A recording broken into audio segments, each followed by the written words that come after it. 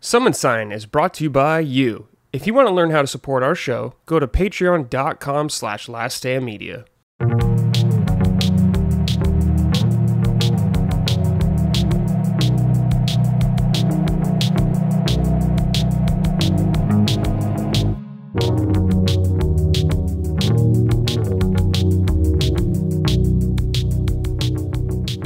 Hello everyone, welcome to episode 14 of Summon Sign, Last Stand Media's weekly in-depth gaming discussion podcast. I'm your host as always, Brad Ellis, and joining me this week is Ben Smith and Hello. Matty. Hello. Matty, I don't know your last name, but I don't know if that's on the down low, so I'm not going to even bother. No, it's not. Ask. Schroeder. Okay. I was like, what's Matty's last name? Before we get into the show, though, please check us out on patreon.com/laststandmedia. We'd greatly appreciate it. That's how we are supported primarily. Keeps the lights running, all that good stuff. So head on over there. $5 a month gets you early access to this show as well as our other podcasts like Defining Duke, Sacred Symbols, Punching Up, all that good stuff. Leave a nice review too if you enjoy the show. It does help us reach new people, so we greatly appreciate that. Thank you. All right, enough business, gentlemen. Ben, we just got back from the live show. Well, not just back, but a week ago, I would say. Yeah. I just want to say it was great. It was awesome meeting you and everyone else in there. Matty, I'm sorry we couldn't meet you, but we'll make it happen. Yeah, we'll make it right. We'll make it right this year. I'm going to ask you about PAX in a second. But first, Ben, what's your favorite part about the whole trip? Well, it definitely wasn't the part where the venue couldn't get the sound to work. That's right. Yeah. So that wasn't it. I don't know. I think, we've hung out playing games and stuff, and we've talked a few times and been on shows together, but just getting to meet you for the first time and then hang out with everybody else who I've met, before in person. I guess technically I have met you in person, but you didn't know who I was like years ago. But anyway, just getting to hang out with the crew, like we're together, once or twice a year at max, and even then when we're together, it's not for very long. So like just getting to have that face-to-face time, it's different than the online. The online's still valuable and important, and I don't want to diminish that. But just the face-to-face time, getting to see the crew. And then, of course, New York City is either the greatest city in the world or the worst, depending on who you are. But just getting to be in New York City with people that you like and having different experiences than you've ever had before is always a fun time. Yeah, totally. Yeah. It was great meeting everyone. It was really cool to meet a lot of the audience too. My first live show with LSM, so it was really great to see some faces, the names, and all that good stuff. But I gotta say, man, my favorite part, getting to eat on Colin's dime at that restaurant. Always a good time. That was real nice. Yeah. And the best part was we got to eat on Colin's dime without him being there. True. Yeah. We didn't have to deal with that one. It's a win. Yeah, it was an awesome trip. I would have much preferred Colin be there, but hey, I'll still eat on his dime, Yeah, absolutely. But yeah, Matty, you were at PAX. Dude, tell me about PAX. I've never been to PAX. What makes PAX so special? I think it kind of links to what you guys were talking about earlier about just like seeing people in person. This is like, I got to see Cog that weekend, so that was good. Nice. Like, we host so much together that most of our interactions are online, so seeing him in person is always great. But it's also a chance that like if a member of the audience sees me, they stop me. It's very validating. It's very fun to like take pictures, just chat, see how everyone's doing. I like to shop, so I enjoy checking out all the retro game booths. It's also really nice when it comes to just getting to see some indies. You always walk away. Like I have pretty strong energy for video games, but like I walked away like feeling as always like get like a little shot in the arm. You're like, man, this industry's great. And so, it does all of that in one. Also, Boston's like my favorite city. New York City's gone down the shitter. So that's definitely the totem pole. It's fallen down that, but Boston has risen, and it is always a good time being there. Cause it's got this like small town feel while being a big city. I made a couple wrong turns when I was trying to go to Legal Seafoods. And so I realized that Boston also sucks with navigation. If you make one wrong turn, you've just added like 10, 15 minutes to your drive. So learned that. That's the one drawback. But otherwise, great city. So I love being there. I just have a ton of fun there. And so, I try to go every year. It's been 10 years straight now. Yeah. So I know like some big companies go there, like Square Enix usually has some sort of presence there. But you said it's a lot of indies, which is great. I love that. But there's like, you were talking about like retro stuff. There's a lot of booths just run by people selling stuff too. Yeah, like a lot of people will, who run shops in Boston will just bring their stock there and sell off to a ton of people. This year in particular was very indie and AA heavy. It was, some would say it was like a down year, but I think it ended up being pretty fun nonetheless because you got to see a lot of new stuff. So if you're an enthusiast, like I think it was still exciting. But yeah, compared to like prior years where like you step out and usually you'll see like THQ, Nintendo, Square Enix. Like Nintendo just was like tucked away with like a photo booth with Pikachu. You know, there's usually a bigger presence across these big companies, but apparently there was a clash between GDC and PAX, and so PAX has moved its date. So next year it's going to be in May, which I'm excited about because it's not going to be really cold for once. So I'm very happy about that. So I'm looking forward to it, and so it should lead to more booths at PAX, which I think they were wise to not stand their ground and instead move around and be flexible. So now GDC and PAX can be stronger. Cool. That's awesome. Oh, what's like the first PAX? Is it PAX West or East? Or what was the first one? Ooh, West. I don't know. West? Yeah, West. That sounds right. Yeah. Huh. Interesting. I'm saying that very confidently, and as soon as I said it, I'm like, was it? But I'm pretty certain it was. Yeah. Yeah, you seemed very confident about that. So I'll believe you no matter what. But damn, yeah, I would like to go sometime, but I don't know. Like, Matty, did you have a press badge or anything like that?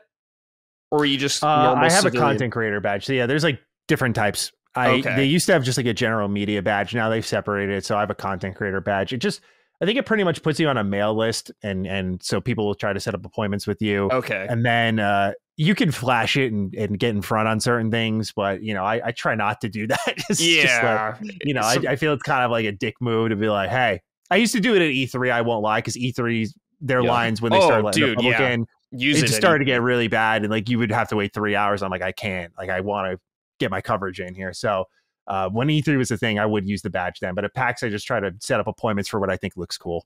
Yeah. Oh, I use the badge at E3 all the time. Like, sorry, I'm not going to wait 4 hours in line or whatever. But it got so bad at a point, it didn't even feel like it mattered, especially at the end. Yeah. Where they're just like, well, it's Publix here, so whatever. I'm like, all right, cool. I'll wait 3 hours to play Link's Awakening, I guess. Yeah. Matty, I don't know if you've ever had this happen with the media or press badge. One year it was really bad. I don't know if people just weren't booking appointments, but we were like walking from one appointment to the next, and we just had like these very small games, you know, and I'm sure they were great games, but these very small games like see our badge and just like grab us and pull us over and be like, can you please play our game? Can you please? I'm like, I'm sorry, I have an appointment, but it's like, it's actually so different now. Oh, really? Okay. Like, I don't get pulled aside. Yeah. Okay.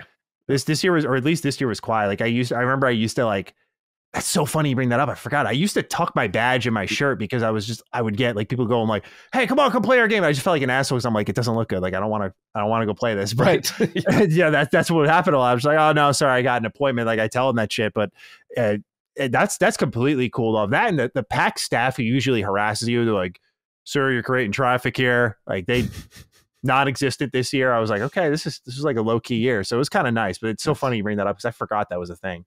Yeah. That's awesome. Was it PAX that Colin and Chris got kicked out of? Yes. Mm-hmm. Okay. I think it was West. We still support East here. Yeah. That's so funny, dude. Never been to West though. Boys, we got some more questions before we start talking about games. First one is from 9/11 is a reference to MGS2. All right. Hey, fellers. First, forgive the name, please. It's for the Snark Tank. Dude, every time I see a weird name like that, I assume it's for Snark Tank or Chris, something like that. Every time. This one's for Matty.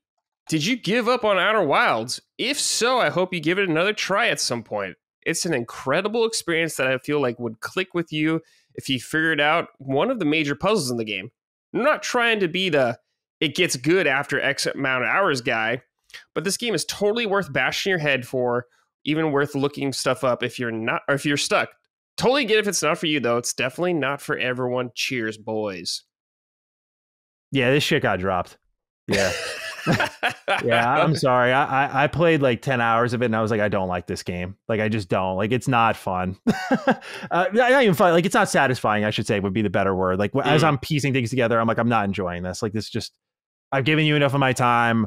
I'm not gonna put my head through a wall to get that moment. Like it's gone. I know myself too well. It's gone. Like it's not gonna happen. Like I'll just hate the game more probably. So I'm stopping myself while I'm ahead. But yeah, I dropped the Outer Wilds in a rare Matty drop. I decided, because I started on a vacation when I went to North Carolina and played it there in any downtime I really had. And on the plane, I was just like, this controls horribly. I'm not interested in this world. The puzzles aren't satisfying because it controls horribly. Like I don't like the game. Like I don't know how else to put it. I'm not trying. I know people love it. And I'm not telling you you're wrong because I know this is one of the most celebrated. Like it's the best game ever. But I don't like it. So I was just like, I'm gonna move on. Yeah, I think it's fair, Matty. The same thing happened to me. I played that game for not as long as you did. I probably played for like 4 or 5 hours, and I just got really annoyed about the time rewinding all the time.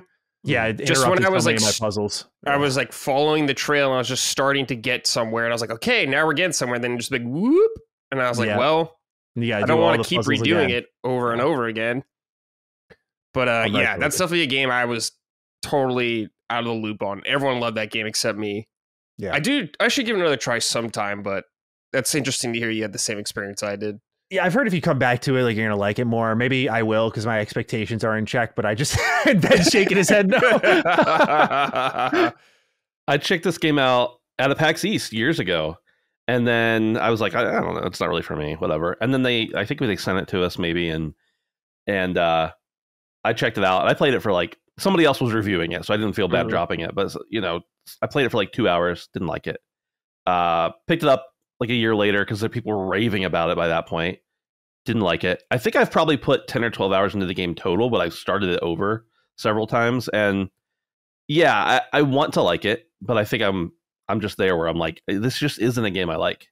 Mm-hmm. It's okay, I think, but the audience will not let you think that. Yeah, that it's a game it's okay not to like. Yeah, no, yeah. I'm hate sorry, the Outer Wilds. Sour here up front, but just that game is just not like. Yeah. It could be the show title, Brad. It's just we hate the Outer Wilds. We hate Outer Wilds. Yeah, that's want some nice viewership. There you go. Yeah, I'm sure everyone will love that. All right, we got Nick writing in. Good day, you sacred summoners. I'm currently playing through Final Fantasy VII Rebirth, and I'm head over heels in love with everything this game has to offer. I've not had time to play many games over the last 10 years, but I'm now finding myself with an abundance of time to whittle away, and I'm unsure what to play next for my backlog. My list consists of The Witcher 3, Death Stranding, Red Dead Redemption 2, Cyberpunk, BioShock 1, 2, and Infinite, Mass Effect, Skyrim, Final Fantasy 16, Elden Ring, Bloodborne. All opinions are welcome, but what should be the next game I play? Keep crushing the amazing content, Nick. Thank you, Nick, for writing in. I don't know, dude. You listed like a lot of games and where have you been, Nick? Yeah. What's going on? A lot of games and a lot of good ass video games. Yeah. Skyrim and Mass Effect and all 3 BioShocks in the same list. I'm like, holy hell, man. Oh, I don't know. Like The Witcher. Okay, so The Witcher 3 got a next gen update or a current gen now, so that's nice. Yeah. And it's probably dirt cheap to play that game. Yeah. Death Stranding, I love. Mixed bag game though for a lot of people. A lot of people do not like that game. Probably Matty, just judging by his face. I don't think he likes that game. I've never played it. I always joke with the Death Stranding guys. I've never played it. I just judge it hard. Red Dead Redemption 2 is an incredible game. I love Red Dead 2. Yeah. Long ass game though too. Also, dude, I don't know. What do you guys think? There's so many good games on here. If I was going to pick one game off this list that I would say you're most likely to have a great time with, and if you don't, it's a shorter commitment, it's BioShock, the first one. I'm not even talking about 2 and Infinite. I think they're great, but just play BioShock 1, and if you want to keep going, you'll know that you want to stay in that genre. Yeah. I mean, the only game on this list I've never played is Mass Effect, which I am planning to play this year. But I know it's amazing. But I have reasons for like why they all don't work, or why they all work or don't work. But I think BioShock 1 is the safest bet and maybe the best game. Maybe. Okay. What about you, Matty? So you like Rebirth, so I'm thinking from like that angle. I would say I'm with Ben. I think BioShock is just such a special, and if you go through all the DLC and you see that world, like it's such a great full circle kind of experience that shouldn't be missed. And that's definitely, from what I'm looking at with this list, the most digestible. Like most of these games, I think all of them except BioShock push the 50-hour clock easily. Mass Effect, if you're talking about the first one, is the only other one that fits in that like 20-hour slot. And that would actually be my other suggestion. If you get the Legendary Edition, play the first one, see how you like it. I know a lot of people's favorites is 2. COG's favorite is 2. I really am partial to the first one. It's just such an amazing video game from top to bottom. The choices really matter. Cyberpunk, though, is incredible. Like, it really is. I love that game since launch. Bloodborne is my favorite FromSoft game, so that's another one. Skyrim's a classic. I would say, since you're going, Rebirth can be like 100+ hour game. We don't know how much time Nick's put into it. I'm on Ben's side of the fence. Like, let's go smaller, see how you like BioShock 1, go from there. And if you like that, you can burn right through 2 and Infinite quickly. Infinite being the longest of the bunch. If you're looking for another RPG, I'm saying Mass Effect. Like, stay with something small, because Rebirth is such a big game. Sure. Yeah. I like BioShock 1 as an answer. I think that's a really good pick, for all the reasons you guys said, particularly the length. And it is such a really special game, especially if you don't know a lot about it. Just Rapture is one of the best settings in games ever. So I think that game is really good. And it's, dude, BioShock 1 and 2 are probably also ridiculously cheap. You can play that on pretty much anything too. I would say play BioShock 1. And if you're hungering for more, I would say take a break and not play 2 and Infinite back to back. Play something in between that, I would say. Just to give it a little time to breathe so they don't all blend together for you. Especially 1 and 2, I guess, could if you're just rushing through them, since they're both in Rapture. But everything on here is extremely long. Yeah. Dude, just play... Okay.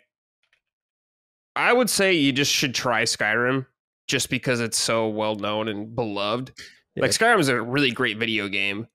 Like, it's not my favorite game on this list, but it's very accessible. And I think anyone can hop into that game and have a good time. Like, if you wanted to get nuts, I would say play Elden Ring, because it's insane, but I don't know what kind of games you're into. Well, you should stick with BioShock. BioShock's a good one to start with. Yeah. Play that. It's a really great game. I would say, looking at your list, if there's anything he wants to delay, I would say delay the bloated ones like Witcher 3. Red Dead 2 is long. Yeah. I don't know about Death Stranding. Final Fantasy 16 can be long. You can also beat it in like 35 hours. I would say wait on 16 till all the DLC's out before you hop into that. Because it's coming out next month, I think, the final one. So wait till then, at least. But yeah, just play BioShock. You'll have a good time. All right. This is from Ryan Gerson. Boys of Summon. Query for you. If you're talking behind someone's back, isn't that their front? I don't get it. Am I stupid? Well, if you're talking behind someone's back, isn't that their front? I guess it's the back's front. Oh, that's kind of crafty. I guess. I don't know. Yeah, I guess if we're gonna do semantics here, but I'm like big on English, but I'm also like, okay, you knew what I meant. Yeah, you know what I meant. Yeah, come on. I don't know. You know, we don't take kindly to queries around here, right? Just weird stuff like that. We don't take kindly to that. No, I'm just kidding. But I've never even thought about that. But talking about someone's back just has a ring to it. So we're going to keep that going. Yeah. Maybe the back doesn't have a front at all. It's just the back. Did you think about that? He's really ruining this statement for me. Ryan, please stop. Yeah, Ryan, you're banned. If you're talking behind someone's back and you're saying that's their front, but if you were talking, then you would say you were in front of them. So if you're going to take this literally, you were talking behind someone's back from the inside of them, and that's terrifying. That's also disgusting. Yeah. That is terrifying. Thanks for writing in, Ryan. I don't know what to think about that even, but you did make us think, so well done. All right, this final warm-up question is from Meatball. Greetings, spicy soldiers. Just a quick shout out to Mr. Duke Plays. I've fallen head over heels for the Legend of Heroes games, thanks to you covering across all channels. I'm wondering if you'd ever consider making a Remembering the Trails games for the series, similar to what you did for the Elder Scrolls and Fallout on Retro Rebound. These games are so special, deserve deep dive spoiler cast. Oh boy. Yeah, definitely. I want to do that. It's just, probably the best time to do it was when Reverie came out, because that was like a whole saga that just was concluding. Now we're about to do through Daybreak in July, and that's the start of kind of like a new saga. And there's probably going to be another like 5 more games. So it's either going to be a movie or a movie one of these days, but we'll do it for sure. Yeah. Cause I noticed a lot of Trails fans have come to my channel because I've covered a decent amount of their games, and that series is really underrepresented. So it's something I just want to do from the heart, not even just like, oh, this will do well. Like, I think it would just be nice to do, because I've spent so much time thinking about it, talking about it, playing them, like hundreds of hours. So yeah, I'd definitely like to do it. I appreciate Meatball writing in. As someone who hasn't played Trails but would like to, what sounds appealing to that series about me is that it is like a gigantic story that just continues. It reminds me of Kingdom Hearts in a lot of ways, of just these I always say it's literally sagas. Kingdom Hearts with like strong focus. And I say I would love, like, Kingdom Hearts craziness is what makes it special, I think. But like Trails there's stuff that will happen for the first game that comes up in like the 6th game. Like, like you'll go, oh my God, that has so much more purpose now.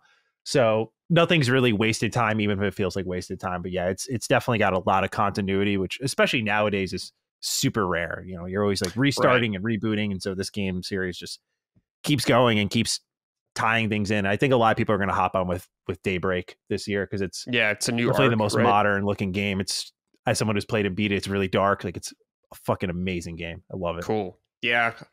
Definitely want to play those. I need to play Lost Odyssey first, though. If I'm going to play an older RPG, I'm going to play that one first. I love it. It's only one.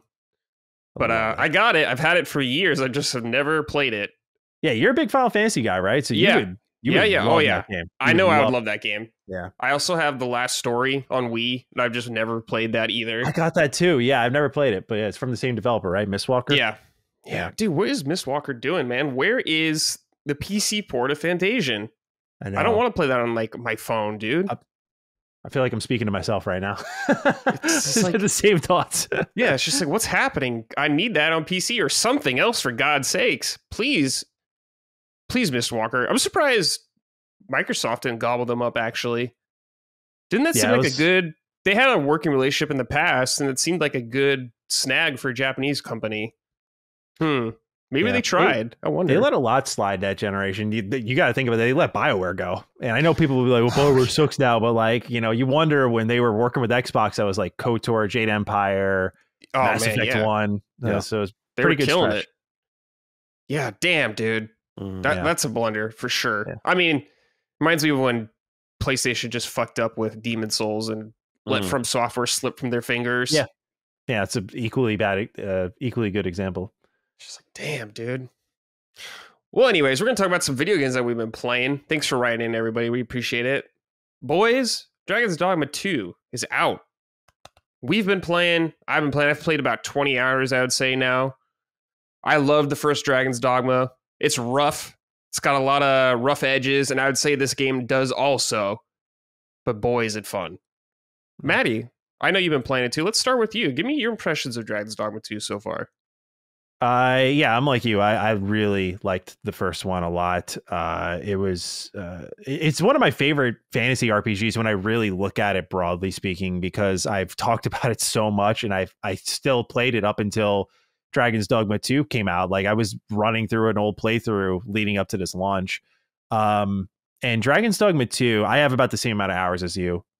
So our experiences are probably roughly the same. And I just got to say that, like, the danger of this world is really what grabs me the most. Is not like that typical Souls-like danger. It's more like I have to be very methodical before I go out. Like, I have to level up the vocations, get the skills going, empty out the inventory, combine any items I need to, check for any side quests, go through the whole list. What's near, what's far? Do I take an ox cart there or not? Like, there's a whole process. And then when you go out, like, you're out there. Like, I'm right now getting ready to venture to this whole other part of the open world. That's just like, I was looking at the map. I'm like, damn, this is a pretty big map.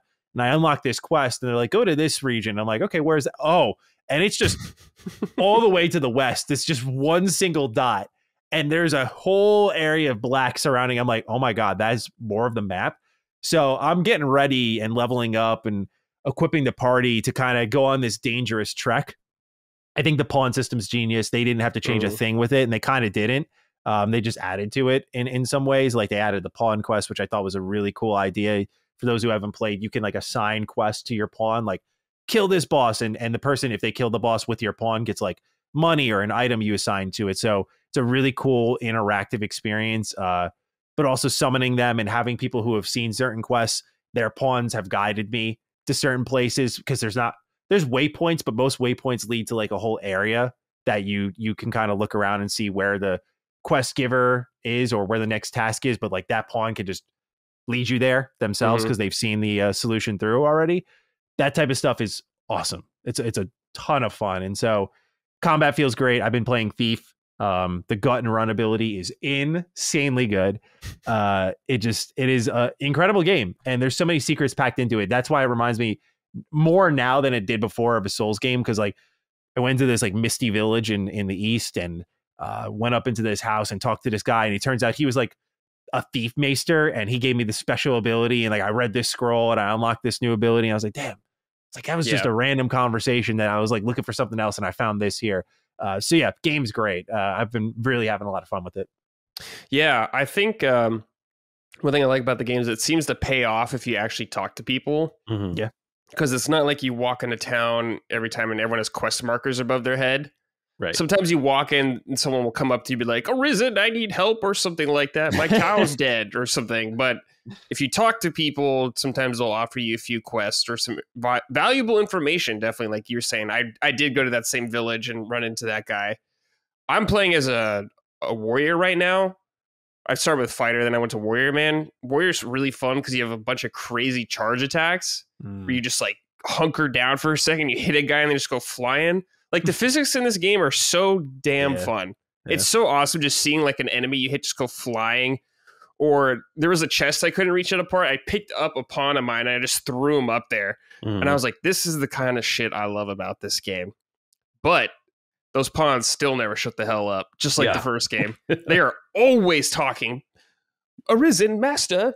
Follow the reason, he knows where to go. And sometimes the pawns I've had in my party, they're like, I know the way. And I'm like, all right, so go show me the way. Then they just go like a completely really long way. Yeah. I'm just like, I'm not going to follow you, dude. But that's the kind of jank that is. It's weird because it's very janky, but very charming at the same time. So I'm like, yeah, this is what Dragon Dogma should be. Ben, tell me your experience with Dragon's Dogma so far. Yeah, so unlike you guys, I never played the original Dragon's Dogma.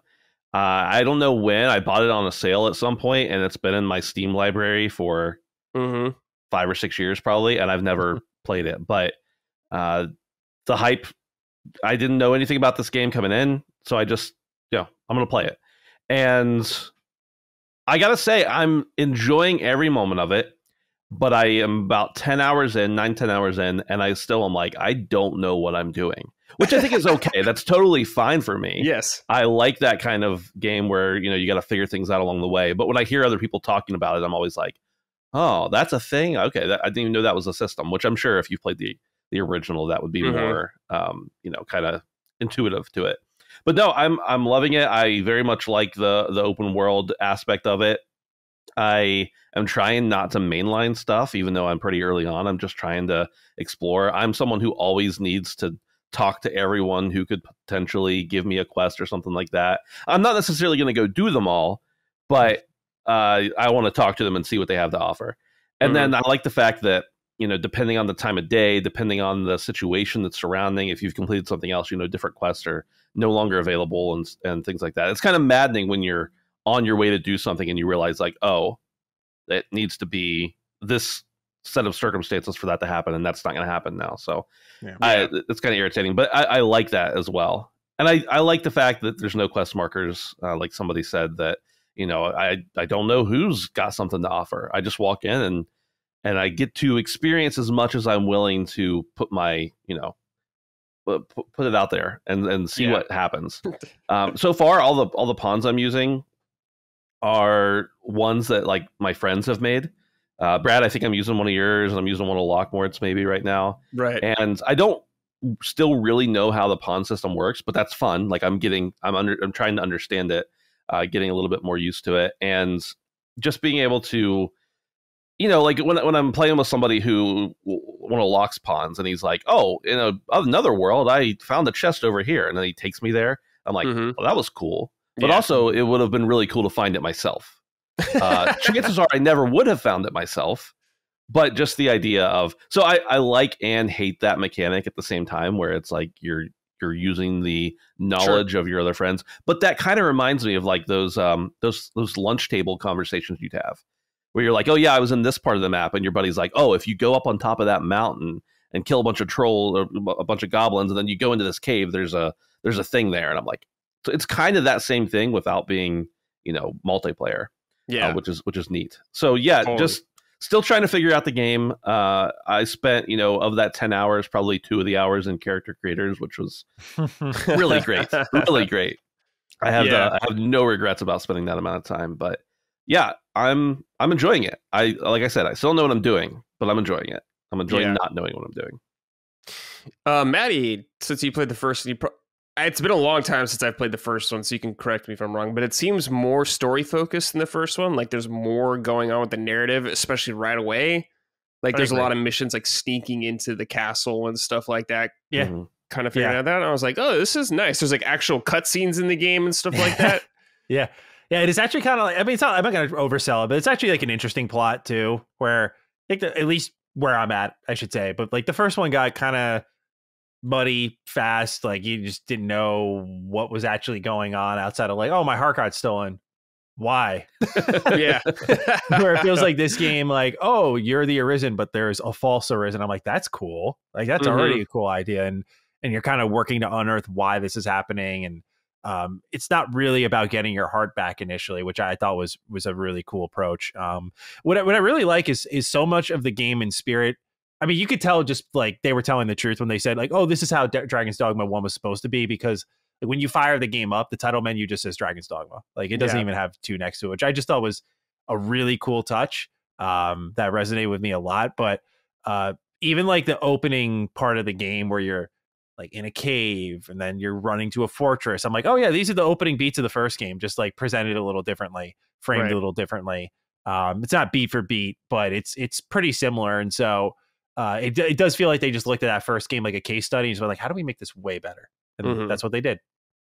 Yeah, it kind of reminds me of a Bethesda game in some ways, Matty. And what I mean by that is I went to this village and this guy comes up to me and he's like, hey, man, I'm looking for this stone or whatever. Someone stole it from me.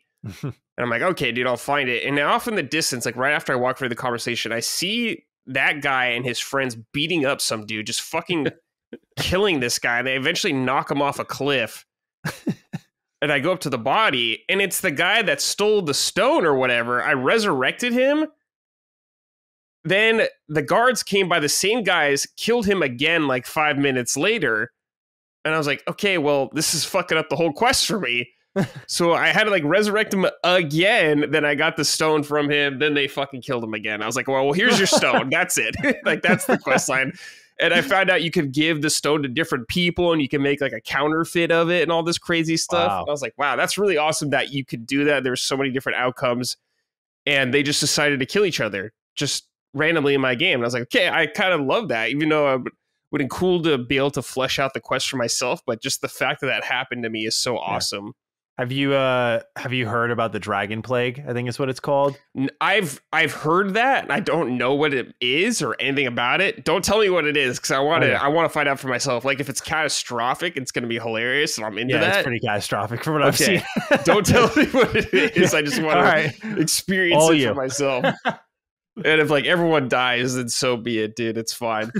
But that's the kind of stuff I love about the game. It's just a lot of the mystery around it. 'Cause I don't like. Ben, you said you don't know what the hell's going on. I don't know what the hell's going on a lot of times when I go out there. I don't know what I'm going to find, dude. I'm just running around. Randomly, a griffin just comes out of nowhere and kills one of my, like sends one of my pawns off a cliff. It's like awesome to see that. I'm like, wow, but my pawn's dead now. So I'm like, I'm in a much stickier situation. But that's the kind of great shit about this game. Some bad stuff about the game is it does not run good. It does not run as good as it should. I played on PC and it's not good. Like I have a good PC and they patched it so it runs a little better, but it still needs some work.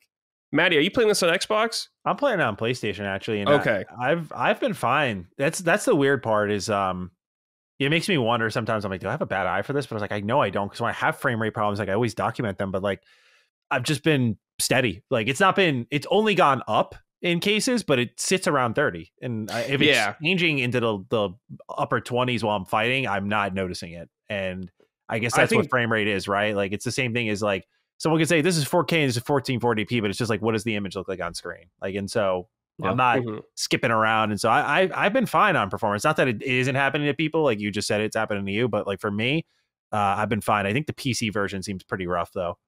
Yeah, the PC version's nice because like I can get 60 frames a lot of the times, which is great. But like when you go to like the main town or whatever, I do notice a dip. I think it feels easier to notice for me when I'm at 60 and I go below that. Yeah, sure. And like 30, like I think if I was playing on console, I'd be like, okay, well I'm playing on console, it's 30. It is what it is.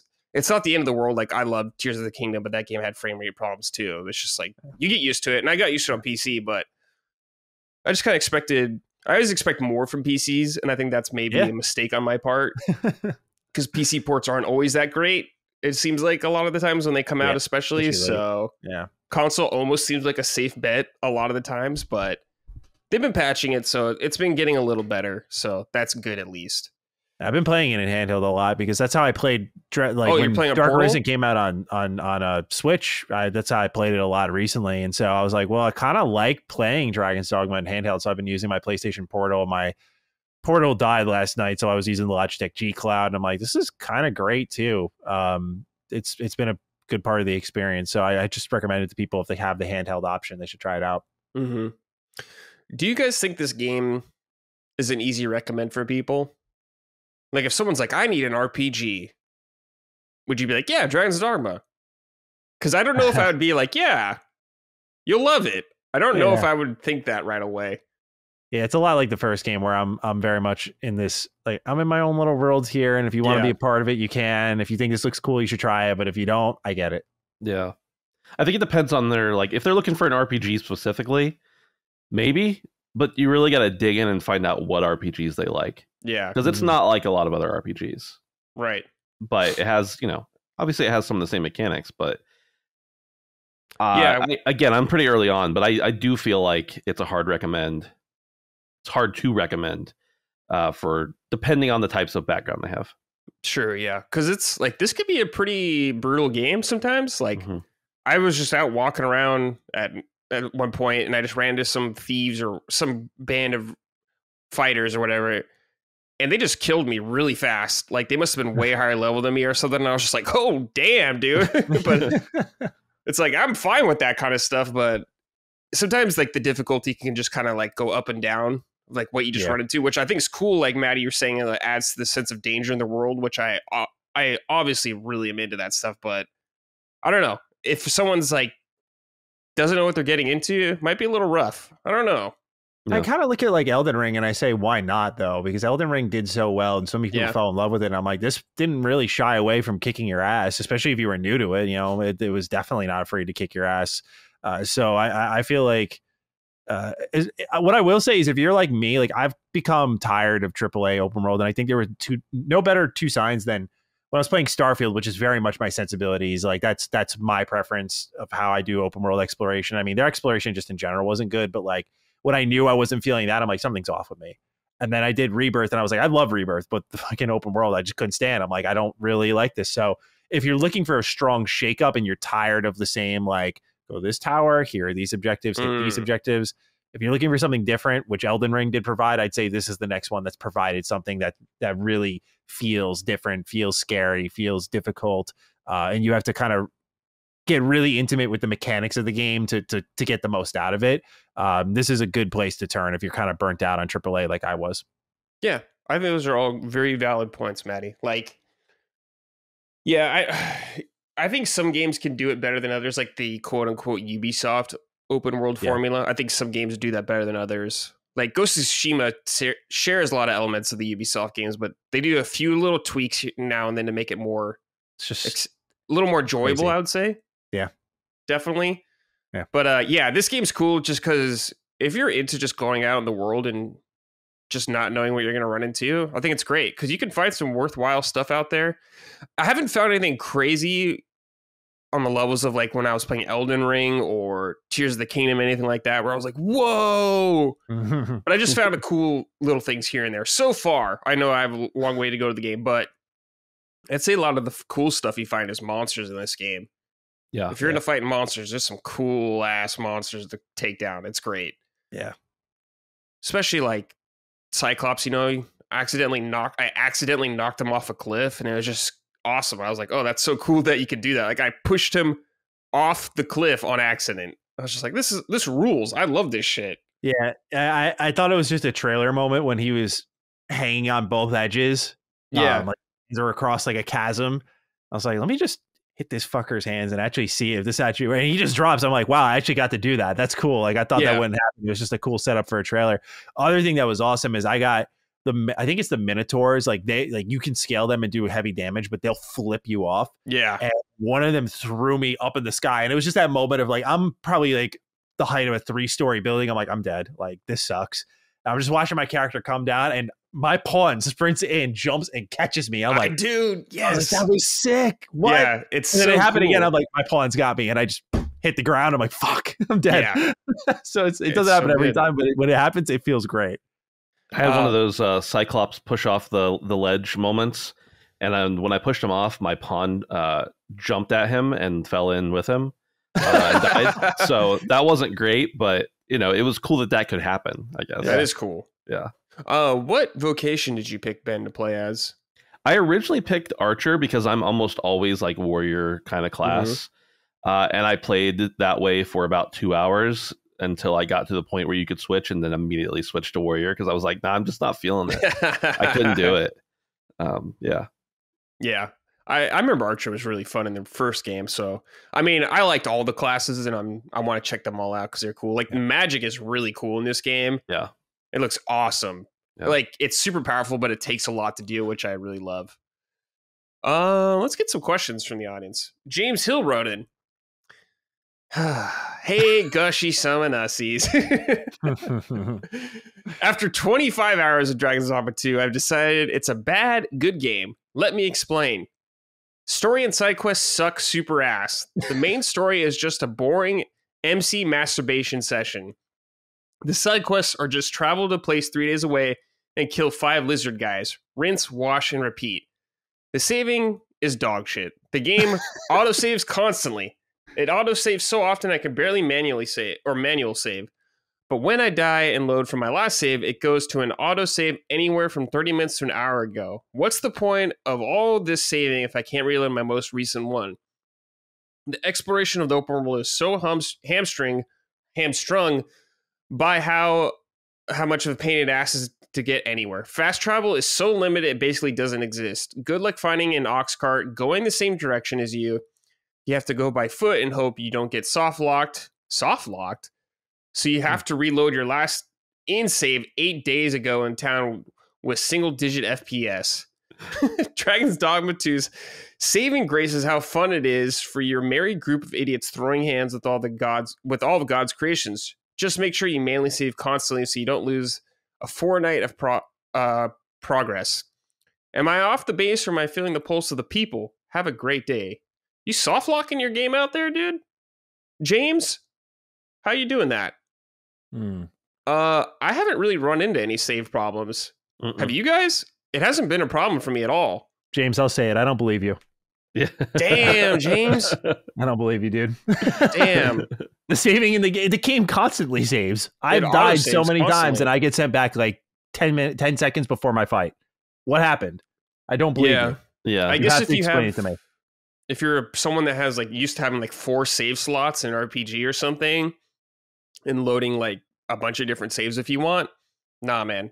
I like this because it's just like we're saving all the time, dude. It's just like a Souls game. What happens. That's just the way it is, dude. You gotta deal with it. Well, I think what he's saying is it's saving constantly, but then when he dies, he's not getting that most recent save, which I have not experienced. I have not experienced it. Yeah, I've died several times in the game. And it's been I remember my first time going out into the open world, I got ambushed by a Cyclops and died twice and loaded like right before the fight, like same time period, like it was nighttime. Yeah, he was in the same spot. I died to a pack of wolves that just ambushed me out of nowhere when I stepped out of a cave, loaded me right as I was stepping out of the cave. So I've died a bunch in this game, and I don't know. I've always reloaded right where I needed to. I agree with the exploration. I think that's where we were talking about like, hey, is this for everybody? Right. Like the exploration and fast travel in Dragon's Dogma is like that by design, and it's not for everybody. Not to say it's your fault, James, but like it is intentionally, I wouldn't say monotonous, but it's intentionally something you have to like plan around. Like you have to get a port crystal and be deliberate about where you place that because it's going to make your life easier down the road. Like you have to consider that stuff. The ox cart is fair because it's like you can take one to Melv, I think it's called. At least from the first starting town, and it's like, kind of have to explore from that point onward on your own. But that's part of it. It forces you to go out there and feel the danger. But if your saves are fucking up as much as they are, I can see how that'd be a pain in the ass. Yeah. If you have save problems, I don't know, like in your soft locking out there, like I don't know what you're doing. Yeah. But James, we don't believe you. Sorry. No, I'm just sorry, kidding, James. That's my fault. But yeah, I think the fast travel might be a hindrance for people. Like you, Matty, I'm into it, and it feels very deliberate to me, and I love that. But I could see how people don't like that. They're used to just being able to warp everywhere. Dragon's Dogma, you definitely got to plan around what you're doing. But I've had quite a bit of fairy stones already that I've found that I could just. Same. I have like 5 or 6. Yeah, the main quest gives you a lot, I think, is what I've noticed. But yeah, not for everyone. Thank you, James. All right, this is from Full Metal McCoy. Hey, Summon Suckers. As someone who's just binged Final Fantasy VII Rebirth and loved every second of it, I'm wondering if Dragon's Dogma 2 will be my speed. I love BioWare, CD Projekt Red, and Bethesda-style RPGs, along with some action-based JRPGs. Never even heard of Dragon's Dogma until now, and I think it looks pretty cool. Thanks, and keep styling that hair. Matty, what do you think, as our Bethesda expert? Yeah, that's actually a weirdly specific question just because I was talking to Locke about it and I was like, man, I feel like this is scratching the itch I was hoping Starfield would. Like there's no denying, like, as a BioWare fan or the Bethesda fan, like I have this love for the subpar optimization side of video games. Like there's no denying that.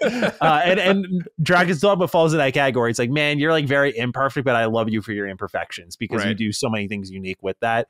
And so Dragon's Dogma, like in exploration and how it plays, is scratching that particular itch. So if you are a BioWare and Bethesda fan, I'm not saying like it is 100% full send, but its sensibilities, the things that bother most people might not actually bother you, is what I've noticed is consistent with like my viewer base, and like we all like Bethesda games and BioWare games. And so Dragon's Dogma is just right up that alley. My only thing is if you're looking for, because you brought up Rebirth in a lot of the games you brought up, I'm thinking of like strong party members with a lot of character and story to them in depth. This is not the game for that. Yeah. Your party members are just random pawns. Like you make one of them, but they don't have like a whole story fleshed out for them. That's not this kind of game. This game is more about, I would say the story is the least important part of this game. They emphasize it a lot more, which is great, but that ain't the reason you'll love this game in the end. But if you're cool with that, and you just want a really cool RPG with fun combat and an awesome world to explore, give it a look, man. Give it a look. Yeah, you could also create your own stories in your head if you really wanted to. Like, if you want to RP it. I customized Revan and Bastila, and so that was kind of fun to make that duo. But my headcanon fell apart because I found out their Mystic Spearhand class is only for the Arisen. And I planned on making Bastila that because she wielded a double-bladed lightsaber. I was like, come on, that's fucking perfect. So I'm gonna have to now flip and make my character Bastila and make Revan the pawn and figure something out there. But point being is like you could do that and then get like I have Ciri and Kratos in my party now, so you can make these like it's cool like Ciri's an archer and Kratos is a fucking mage that just this dude does not. He's the opposite of how he is in God of War. He does not shut the hell up. Like this dude is the most talkative NPC. So I don't know. You can like. People have gone crazy with the customization. You can find a lot of callbacks to all different franchises and make your own headcanon. Oh, yeah.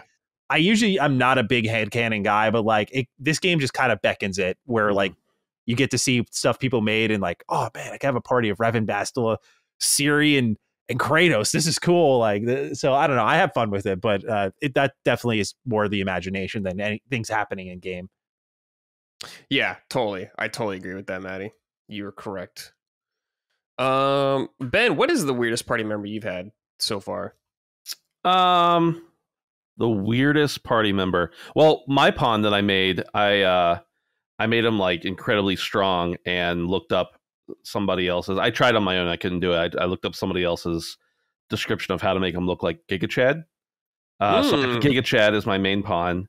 And then, like I said, I've been using a lot of other people's, like my Steam friends' pawns. Right. The one that I use most frequently his name is Morty. He's a Lockmort's wizard, and he is just absolutely insane. I mean, not only, I'm sure that many of the pawns share dialogue, but some of the stuff he says is completely batshit, which just makes sense since it's That's on brand, pawn. Yeah. But then, just the combination of spells, and he's constantly complaining when he has to heal me and stuff like that. So I haven't really delved too far into, like, I've stuck with mostly the same party members thus far, with a few change in and outs.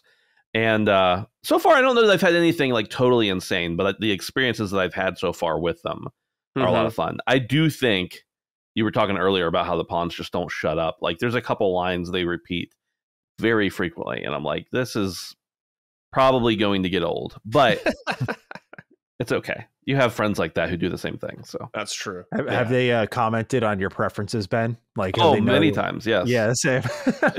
yeah. And at one point, all three of them were male. I had just swapped, like, within 30 seconds after I swapped out Chadley, which is Chadlia, Brad's female pawn. I had swapped her out for somebody else, and within like 30 seconds, they were like, I wonder if this is an indication of their preferences. And I'm playing as a female. My character's a female. And then I was like, that was cool. Wonder what happened. And then like an hour later, I did the same thing, and I swapped back in Chadlia, and they were like, it seems we've added a female. That's interesting. Like, I don't remember exactly what they said, but like they just immediately commented on it. Yeah. That's awesome. Last question for Dragons Dogma from Poot. I almost missed your question, Poot. On the topic of Dragons Dogma 2, and specifically the fast travel controversy, I wanted to add my 2 cents. I'm approximately 20 hours into the game. I've only felt the need to fast travel twice at night, be spooky scary, and finding plenty of fairy stones, at least 6 by my last count, should I need them.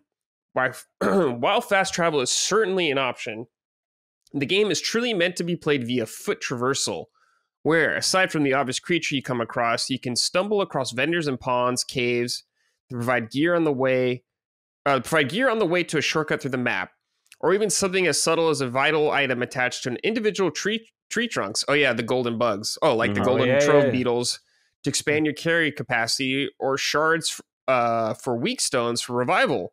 Anyway, just my general thoughts as someone absolutely in love with Dragons Dogma 2. God bless Hideki Itsuno. Thanks. And although I've tried to take in more LSM content via video, given how distractingly handsome the 3 of you are, I don't know if I can manage it with this episode. Swoons. Whoa, thank you. Thanks, Poot. Poot, sounds like you're having kind of the same experience with us with the world traversal, which is great to hear, man. Love exploring. It is nice running into some pawns out there, because if you get in a fight while they're around, they'll just start helping you too, even if you don't have them recruited. Yeah. So you're like, yes, got like an extra pawn right now. And a lot of them, I don't know if they cost any of the currency to recruit them. I think if you find them out in the world like that, I'm not sure though, but a lot of them have been free for me. I think you're right. Yeah. I tried to hesitate from it because I bumped into a level 30 and I was like, I don't, because I'm kind of scared off of it. I had one friend, and it may have just been like a random bug, but I think he recruited a high level pawn. And since they had all the quests finished, something happened that pretty much stopped them from being able to finish certain quests. So they had to restart their playthrough. That's the only type of bug I've heard. And he was like 20 hours in. So I try to just keep pawns my level. Also, because like, I don't know, part of the fun of the game is the challenge. And like when you're overpowered in this game, like you'll feel it. Like when the first fights you go up against the goblins, you hit them a couple of times, you're like, dang, you got some health. But then as you get that vocation rank up and you got better gear, you just tear through them. And so that feeling of progression, you don't want to really rob yourself of. But I think you're right, because like I said, I ran to a level 30 mage that had 0 RC. I was like, no, can't do this. Not because of the dark side. Yeah.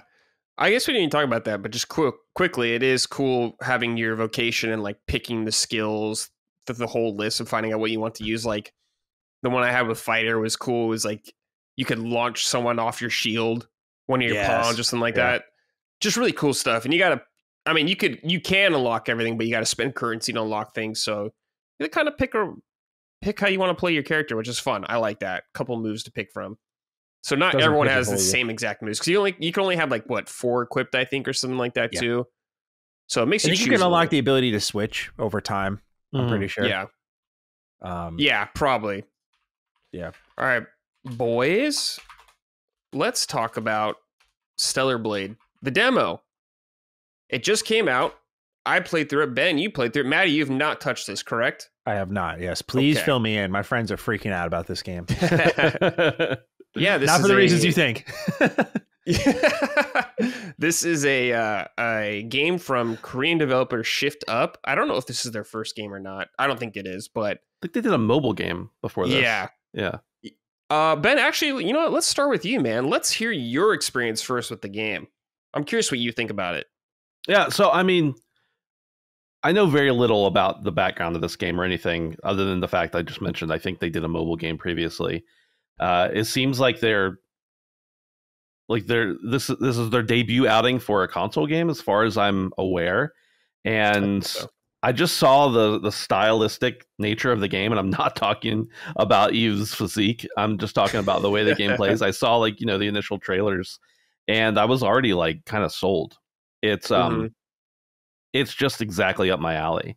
And man, there's so many different avenues to take this. So the demo, it's about, I don't know, an hour and a half, 2 hours long. Yeah, max. It's about an hour. If you do everything, probably an hour and a half. Yeah. So you start off at the very beginning of the game. So you're getting all of the, initial tutorials and learning how to use the mechanics and the systems. And I'm not one for demos, and I'm generally one, if I'm sold on a game, I'm just going to play it. But because so many people are doing now, you play the beginning of the game and that transfers to your save when you get the game. I'm much more inclined to play demos. So you run into the game immediately. Pretty much you're into combat, and that's what I like, is that you're experiencing right away what the game is all about. And this definitely seems to be a game that's primarily driven by combat. There's probably going to be some exploration. It seemed like in the demo there was some opportunity to go and find additional items and things that'll help you power up throughout it. But a lot of people are describing this as like a combination of Sekiro and Nier Automata. And I understand the comparisons, but I feel like it's not enough of either of those things to really describe it that way. There's the combat, there's it's a hack and slash, but there's also a lot of fine-tuned parry mechanics and the precise button pushes that you have to make. And yeah, there's a Asian background to the story. It's that style and that and the characters, but it's not primarily doesn't feel as much like a Japanese game to me. Like I know it is, but that's not how it's presenting as much. So I really don't know how to categorize this game. It almost feels like it's not a hack and slash, but it's not a From game. Like it's somewhere in between, but also none of those at the same time. And so I really like the fact that there is some precision with the parry mechanics, the block mechanics, etc. But I also felt at some points like it wasn't so precise as to punish you to the point where you're going to have to play it over and over and over. Now, again, this is the first hour and a half, 2 hours of the game, so maybe that changes from here on out. I'm not sure, but I really like the way that you can go and once you've fought a little bit, you progress. You find a campfire, essentially, or a vending machine, I guess it is. Very cozy. Yeah, and you set up the campground. You got a little music playing there while you're there. You can upgrade your systems. You can replenish your health. You can buy items, all that kind of stuff. That's a cool mechanic. And then I like the fact that your abilities are pretty varied. It seems like, Eve can kind of just kick ass in a multitude of ways. It seems like. So far, they haven't explored a whole lot of the story, but the story seems to be at least engaging. I have a feeling this is just a total speculation on my part, that it's going to be kind of a mind twister and going to be, like I feel like it is going to be more of a deep story than just shallow. There's a lot of style and gameplay to this that is interesting and unique, but I really, maybe it's more of a hope, it's a copium kind of thing, but I really hope that the story is going to be equally as cool as the gameplay. Yeah, totally. Matty, did you like Nier Automata, or do you like Nier games? I love Nier Automata. Okay, yeah, so Nier, you're in. Nier 1. Yeah, I love it. Yeah, you're into this game and you don't even know it. Yeah. Yep. Matty, it is so funny how much this game, it takes inspiration from Nier, in my opinion, down to the soundtrack. Yeah, this feels like something you could hear in the next Nier game, where you're like, okay, really, okay, they clearly that's a selling point. By it. Like the beginning of the game, you like land on this beach and it's like all female units. I'm like, okay, we're Yorha right now going through here. Yeah, the earth is all ruined. I'm like, okay, yeah, this is all feeling very familiar to me on that front. And like Ben was saying, yes, there is a big emphasis on story, and I wouldn't be surprised if it gets very deep and very crazy like a Nier game would. The combat, Ben, is interesting. You brought up it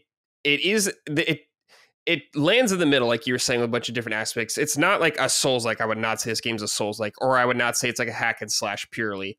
There's like, you have hack and slash combos, like square, triangle, or square, triangle. There's some where like there's a pause during the combo, I believe. So it definitely reminds me of like Bayonetta, some of those combos you can do, which is great. I love all that stuff. But what's really funny is there's like you can also block, like Ben was saying, you can block, but you can also perfect block to get enemies vulnerable. But there's like a perfect dodge you can also do. It kind of reminds me of like a Makiri dodge. You just land it perfectly, and it just like is very satisfying. Like Sekiro, really? Yes, like, very satisfying, like Sekiro. And after the demo, though, you can unlock a harder boss later on in the game where you have way more tools in your kit. Did you play this, Ben? I forgot. I did. Yeah. So this boss, during this boss fight, you also have a gun now. Also, you can just bust out anytime and just shoot mid combat, which is really sick. There's like a couple of things, like the enemies do flash colors when they're doing specific things, Matty. Like you can like tell, like, okay, this flash is like, okay, if they flash blue, I could do this forward dodge and I'll like teleport behind them. And if it flashes purple, I think you do the dodge backwards, and it's like a counter for that. So a lot of it is kind of like very precise reading your enemy's movements, but you can do some combos that have like a little more flexibility instead of just one button, which I think is really fun. Everything feels very deliberate and slow. At first, it felt like an input delay to me, the combat, but it seems more like deliberate animations, I would say, winding up or something like that. Yeah. It's not as like quickly to adjust as like a Devil May Cry game. You can adjust, like you have to commit to some things, which is the From Software thing, but it does land somewhere nicely in the middle in the combat, and it ends up having its own flavor, which is great. I'm very happy with it so far. But yeah, the world is cool. It's like just from the early game, is a ruined Earth, so you're already gonna love that, Matty. Okay. You have this guy, your name is Eve in the game, who you are, you play as this girl, but you have this guy named Adam with you who has like a little drone that's flying around with you. So I'm like, okay, well, it's even more Nier now. I got the little pod with me. Yeah. It doesn't shoot in combat or anything like that yet, but it's there around with you. The environments, there's a couple ways to go. You can find some stuff like Ben was saying. You have like this, you push the touchpad and it does a pulse, and it's almost like detective vision from Batman really quick. It doesn't last forever, but it pulses and you can kind of see where enemies are and all that kind of stuff. Some of these enemies can be really tough. Like there's this guy with the shield. I just couldn't get through it very well. He kicked my ass a couple times, but it's definitely fun to learn all their patterns, which is so important for these kind of games where I'm like, I get my ass kicked. I'm like, okay, this is great. I can't wait to learn more from this. That's the kind of feeling I think you need from games like this. So I'm glad I got that. But yeah, it's cool. You can swim around with Eve, which is nice underwater. You don't get that very often in these games, so I'm curious how they'll explore that as the game progresses. But yeah, I think it's really solid. I'm very excited for the game now, like more excited for the game. It's better than I thought it was going to be too. Yeah. So I think it's going to be a really cool game, especially if you're really into action and like combat in games. I think you're going to have a really good time with it. Matty, I think you're going to really like this game. I had a question for you. Yes. So this is from a Korean studio, and I look at last year's big Korean outing for me was Lies of P. Right. It was like a Korean take on Bloodborne. I know we've drawn a lot of sensibilities. Would you say this is more a Korean take on Nier or a Korean take on Sekiro, or is it as neither of those kind of accurate? Like if you had to pick like an individual, just because that's how I'm trying to get a feel. Because like you could feel Lies of P had a lot of different inspirations, but like Bloodborne was probably the biggest starting point for them. I would say thematically Nier. Like it's very inspired by Nier. All the themes, all the characters, all the vibes going on, the music, that's all very Nier. The combat, I would say, falls more in line with Sekiro, kind of. Not quite this as similar, but if I had to compare them both, I would say it feels more like Sekiro to me. But like I was saying, there's combos you're doing like you were in Nier and all that kind of stuff. So kind of in the middle. But it feels more overall more like Nier to me than Sekiro. Yeah. Brad, do you agree that it feels a little more forgiving in the timing? I mean, there are definitely some points where I was like, oh, I barely missed that timing. But I don't know. I just felt like maybe it just clicked better with me or the you know. Sure. Maybe. But I felt like I was almost never not getting the timing perfect. And that is definitely not the case with From games for me. Yeah, it might be a little more forgiving, I would say, in some ways. It was definitely a challenge, but like... It's hard for me to judge just from the demo. Right. Because I don't know what the full game's going to throw at me. Like Sekiro, I was stuck on bosses for like hours, or it felt like. Right. So I don't know if we're going to get to that quite yet, but I don't know. I'm not sure, Ben. Everything feels very, very easy to read, I would say. You know, enemies doing attacks, which is good. They need to be readable, so.